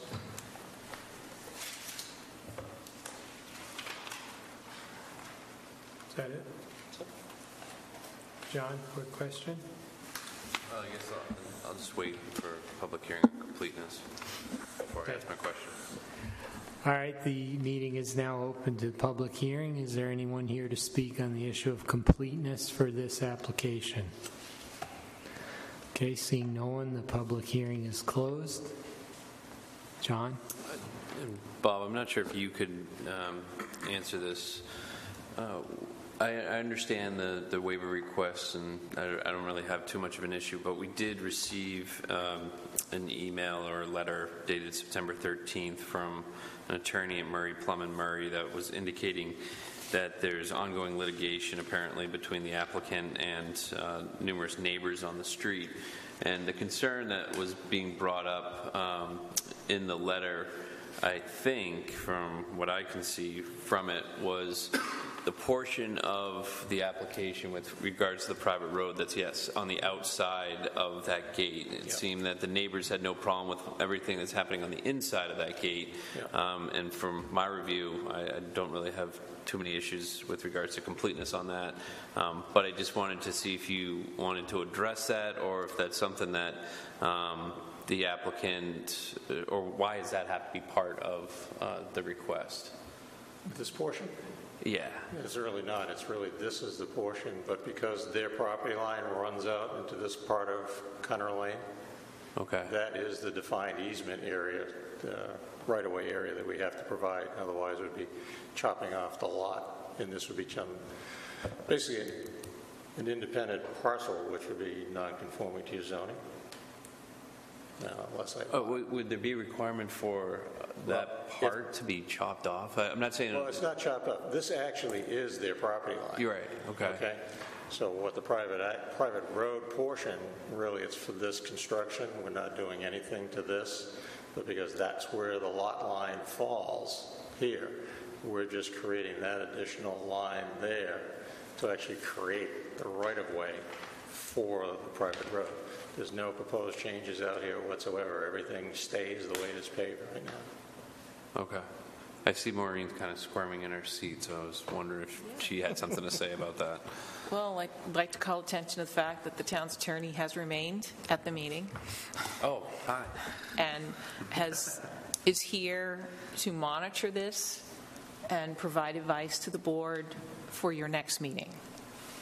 Because there are some concerns. This dates back to 1997. The original approval was not a private access way. It was a public access waiver, which is something that existed in the old zoning ordinance. So we're trying to bridge the gap between the old zoning ordinance in 2019. I'm a little concerned how we do that, because the actual connection to a public road is over on Hannaford Cove Road. So what we're trying to do is amend an approval from 1997 using the 2019 zoning ordinance, because you can't grant approvals today that don't comply with your current ordinance. And the turnaround, if you could point to the turnaround, Bob. The old turnaround, excuse me. The old turnaround? Right in here. So you've reviewed Cunner Lane from Hannaford Cove to that point.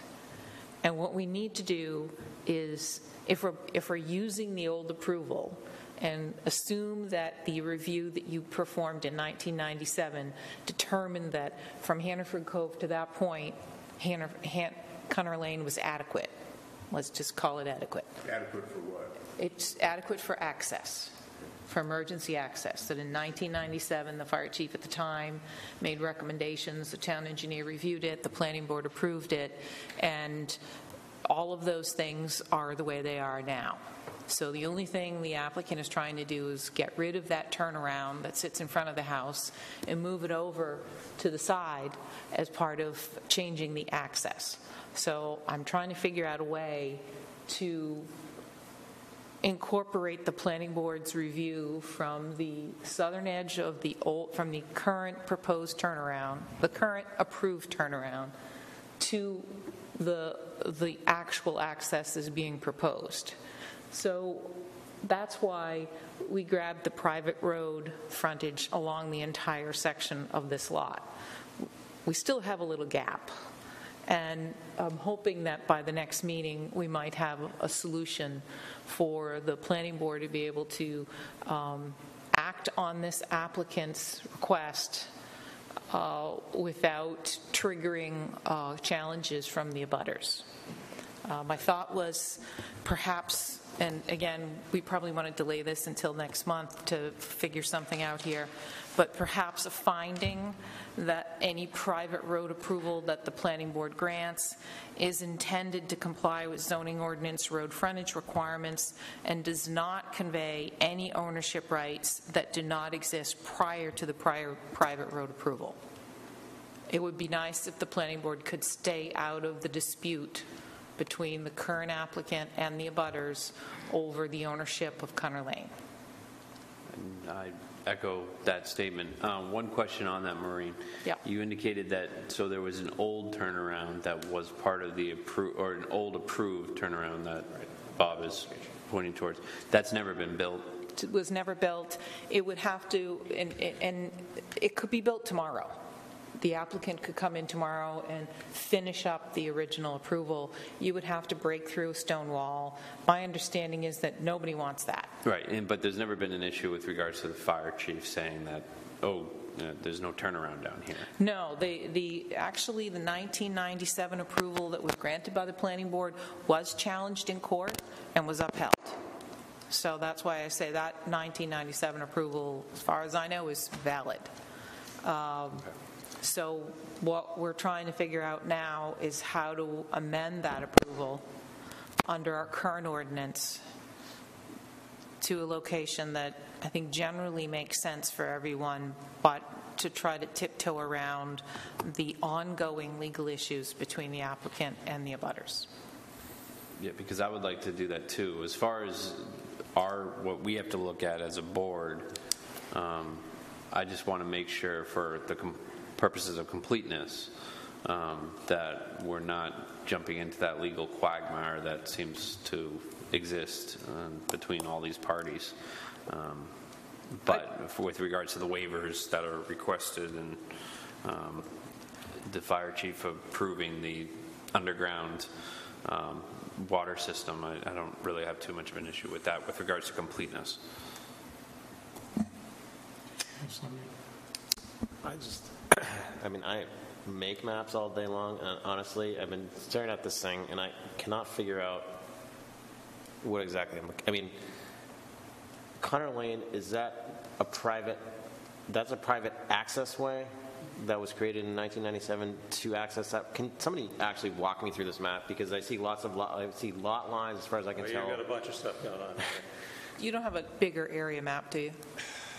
It's okay. No, but they don't. Sorry.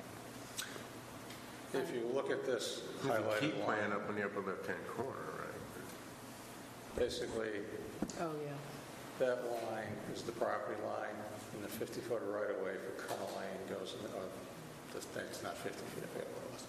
Anyway, the right-of-way is on this side and on this common boundary line with this lot. So actually, the construction of Cunner Lane and this portion, all of this has been constructed within what was lot 26, now 26 and 26-1, and a good portion of it's across the right-of-way line on this edge as well. So it's not within the center line of what was defined as the Cunner Lane right-of-way. And that was part of, I can't remember what was the subdivision. I mean, I've been dealing with different parcels over here between Hannaford Cove Road and some of the other ones out there. That was part of an overall subdivision, if I remember correctly, that Cunner Lane was part of years ago. I don't know. So. Joe? Hold on. So when you come down to the end of Cunner Lane and turn right, does that lead to more than one lot or any lots? That goes to the existing lot on this corner. This, I believe, is just a paper street. Correct. It's down here. So there are rights in that paper street that other property owners may have. Okay. I just want to finish completeness, and then we can go back to the weeds. And I would also comment that based on these questions, I would say a site visit is probably in order. So, but let's finish completeness. Would you like a motion? I would. Is everybody set with questions? Okay. Yes, give us a motion. Be it ordered that based on the plans and the materials submitted and the facts presented, the application of David Smith for a private road review of a portion of Cunner Lane located on the south side of 19 Cunner Lane be deemed complete. Second. All in favor? Who seconded? Jim. Another motion? Or do we want to, we can discuss, Oh. we can discuss questions? detail now. Okay. I didn't Well, want to table it. You don't want to do that if you're going to schedule a site visit, but you should do that next. I have two concerns on the waivers, and one of them we've alluded to, and that is the boundary survey. I get that what you're going to be offering is a compilation of surveys that have occurred over the last, how many years? I don't know, 5 years? 4 The years? base survey is the one that was done for the prior property owner. Owen Haskell used that survey as the basis to extrapolate everything else, and then I had them do the delineation for the right-of-way. So the meets and bounds are based on the subdivision, on the survey plan that was done for the prior owner. Okay. Owen Haskell can't certify that because they haven't done the full boundary survey. Right. But they can certify the limits of the right-of-way based on the plan that was approved in 1996. Okay. But Go ahead. I'm trying not to get into, this litigation seems to then go to survey, to lot lines. And I don't want to go there. If you want me to? Yeah. Okay, so I'm not going to close the door on that, but because I've asked John, there's been multiple cross suits and some judgments, and I haven't read them, but my sense is that the ownership issues are more along the lines of potentially adverse possession rather than debates about where the lot line is for the two lots. If that is true, if that is the case, then I have no issue with a waiver on the survey. The road width,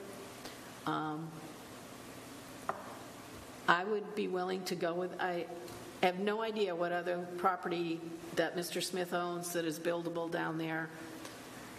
I know he owns the property on the other side of the road. I believe that the amount of division is just about done. I don't believe anything else, Don. Are you familiar with it? No, nothing else. Nothing. There's no potential for them to build something else. We can go back and confirm that. I would go with that road width only if there was a condition that if ever anything else was built in there, that road would need to be brought up to a higher standard. We can confirm. Yeah, I believe that the total amount of ownership is around 5 acres, and this is a 2-acre zone, so I don't think you can get more than the 2, but we can confirm that for next month. Those are my two concerns with the waivers. Jim? I'm not sure it's relevant to completeness, but what's this 5-foot strip of land conveyed to Harry E. Baker Company? Does that pose anything as to what we're doing here? Seems odd, but I see it. No, one thing, for what it's worth, I think at the workshop, if my memory serves me right, that issue about another possible division of that property was addressed, and I think it was represented that there wasn't another lot that it could not be subdivided again. But I would like to get confirmation as well.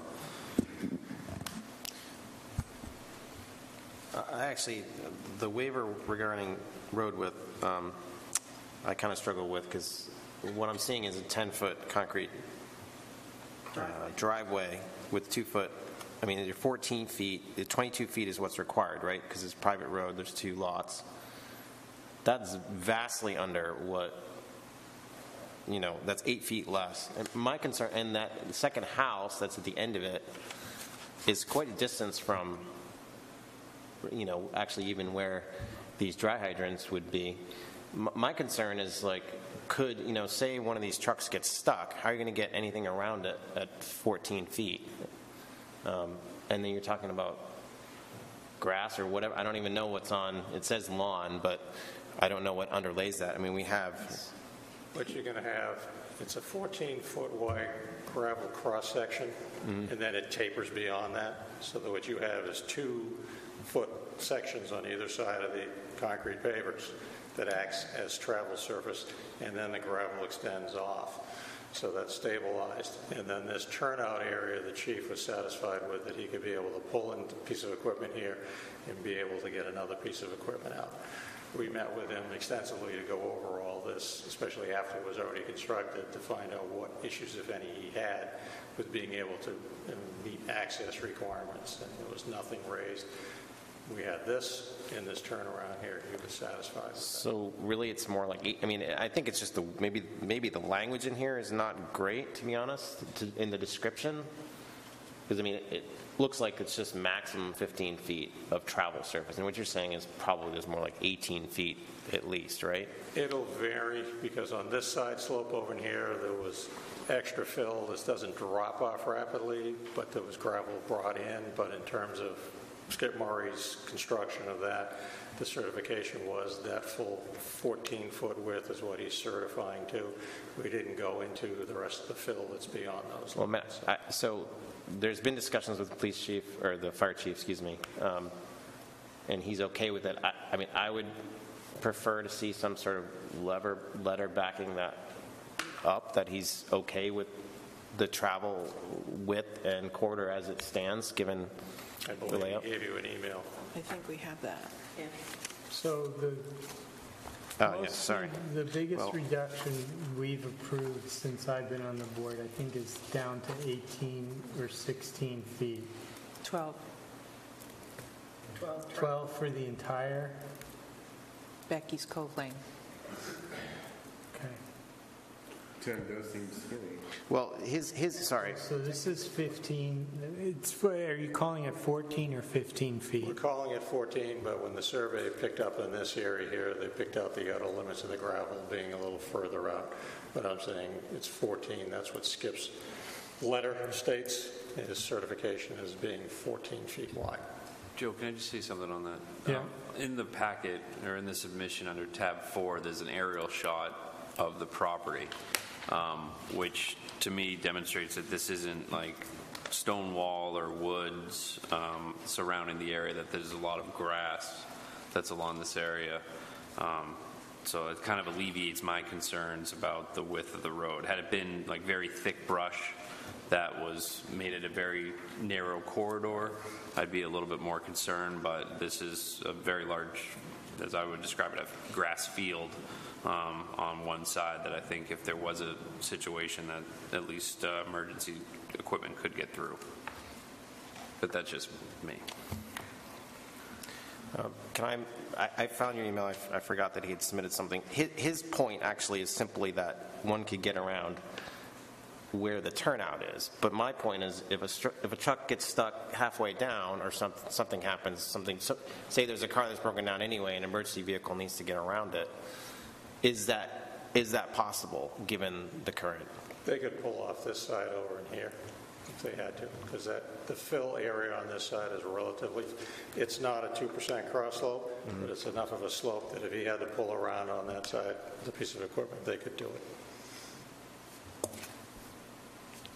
Okay. Do we want to do a sidewalk? Yes. I didn't hear any other Yes. but And I will put a caveat on the sidewalk. I can't do it until the first weekend of October. Okay. I won't be here next week. Unless there's a big hurricane. Unless it's a big hurricane. Let's hope not.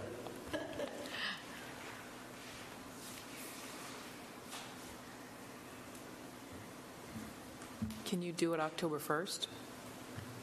Say it again. October 1st? Tuesday? Yeah. Tuesday, October 1st. Does the board want to do another 6 p.m.? Oh, yeah, before we come here. Yeah. Yeah, I'm fine. What Good time? idea. 6 p.m. on October 1st? Sure.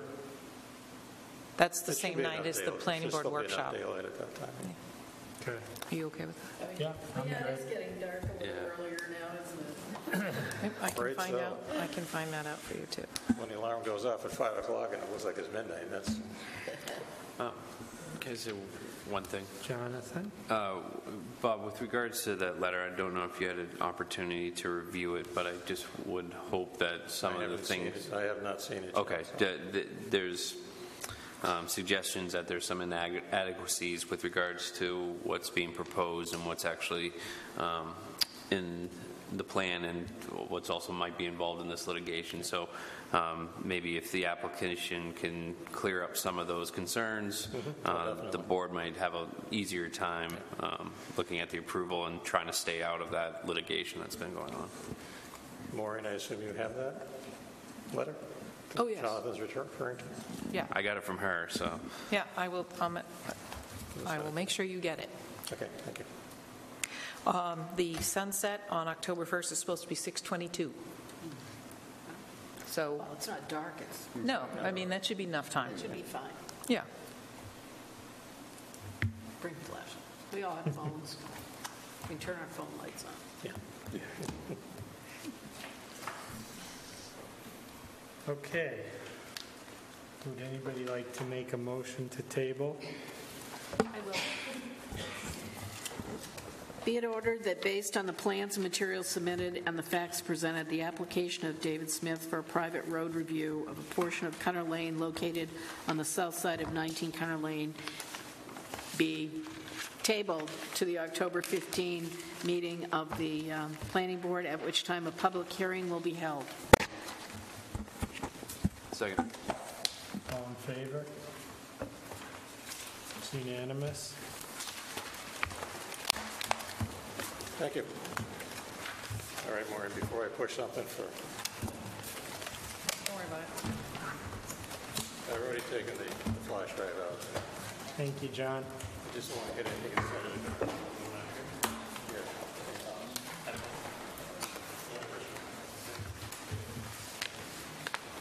You just know how to have fun, John. Get some sleep.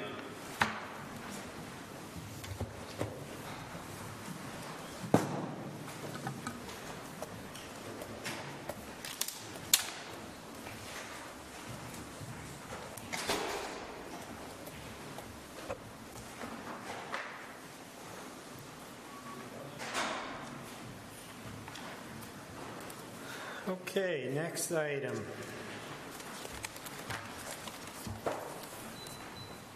The town of Cape Elizabeth is requesting an amendment to the previously approved site plan to place a 7-foot by 12-foot garden shed at the Pond Cove Elementary School located at 12 Scott Dyer Road. The application will be reviewed for compliance with Section 19.9 Site Plan Regulations. So are you here to, yes, you're here to speak. Please introduce yourself. Thank you. Sashi Meisner, landscape architect, here on behalf of the Town of Cape Elizabeth School Department to ask the board to approve an amendment to the site plan that was approved in 2004 for the Pond Cove Elementary School. They would like to add a shed to their playground, 7-foot by 12-foot, within the existing playground area that is referred to as nature land. This is an outdoor classroom space. The shed is a wood shed, and it will be used for storage of classroom materials, things like binoculars and magnifying glasses and things that the teachers would like to use with the children out in the outdoor playground area. The shed is approximately 7 feet high. It's made of wood. You have a picture of what it is in the application. It's kind of like a little hobbit house. It will be set on just a stone pad, so nothing, no below ground infrastructure for it. It will have just some concrete blocks on the stone base. In regards to the standards, this is pretty minor addition to the playground, so there's no grading issues that will have to take place. It's pretty much being set on a level area. There's no traffic involved with this. There's no parking. There's an existing road that accesses around the school that can be used, but there's no additional parking or anything required. The stormwater is minimal. There won't be anything. It's 84 square feet of impervious added to the site. Same with erosion control. We're not anticipating any erosion during construction. There's no utilities proposed to the shed, no signage, no noise, no additional noise anticipated on the site in the playground. Landscaping is not being changed. There's no exterior storage. This will be used for storage, so we're not anticipating anything needing to be stored outside of the shed, and that the town has submitted their financial capacity to purchase the shed. I'm all set. Any questions? This is an easy one, thank you. Yes. All right. The meeting is now open to a public hearing on the issue of completeness. Seeing no one here to speak, the public hearing is closed. Any questions or comments on the issue of completeness? Anybody want to make a motion? I have a motion. Motion for completeness. Be it ordered that based on the plans and materials submitted and the facts presented, the application of the Town of Cape Elizabeth for an amendment to the previously approved site plan to install a 7-foot by 12-foot wood shed on the Pond Cove Elementary School playground located at 12 Scott Dyer Road be deemed complete. Second. All in favor? It's unanimous. Motion passes. Okay. I don't have any concerns about the construction either. So. Neither do I. Questions, comments? Seems like a minimal project with a big impact. Looks nice. Okay, so once again, Ooh, I have a motion for an approval. Hold on. The meeting's open to a public hearing. Seeing no one here, public hearing is closed. Okay, motion. We don't need a site visit, right? I've got a motion for approval.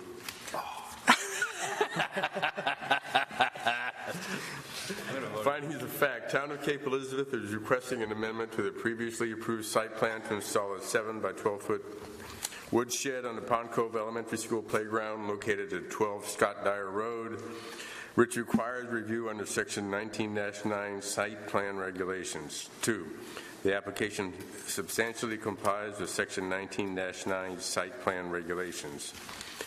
Therefore, be it ordered that, based on the plans and materials submitted and the facts presented, the application of the Town of Cape Elizabeth for an amendment to the previously approved site plan to install a 7-foot by 12-foot wood shed on the Pond Cove Elementary School playground located at 12 Scott Dyer Road be approved. Second. All in favor? All opposed? Not gonna fight. Unanimous? Just for the record, I could have read that quicker.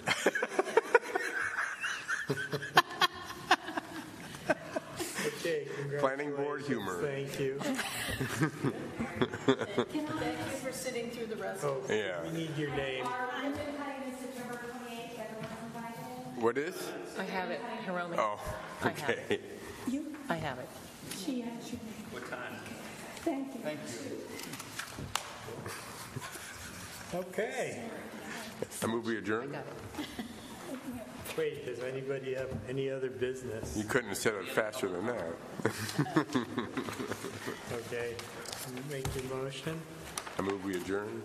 Second. All in favor?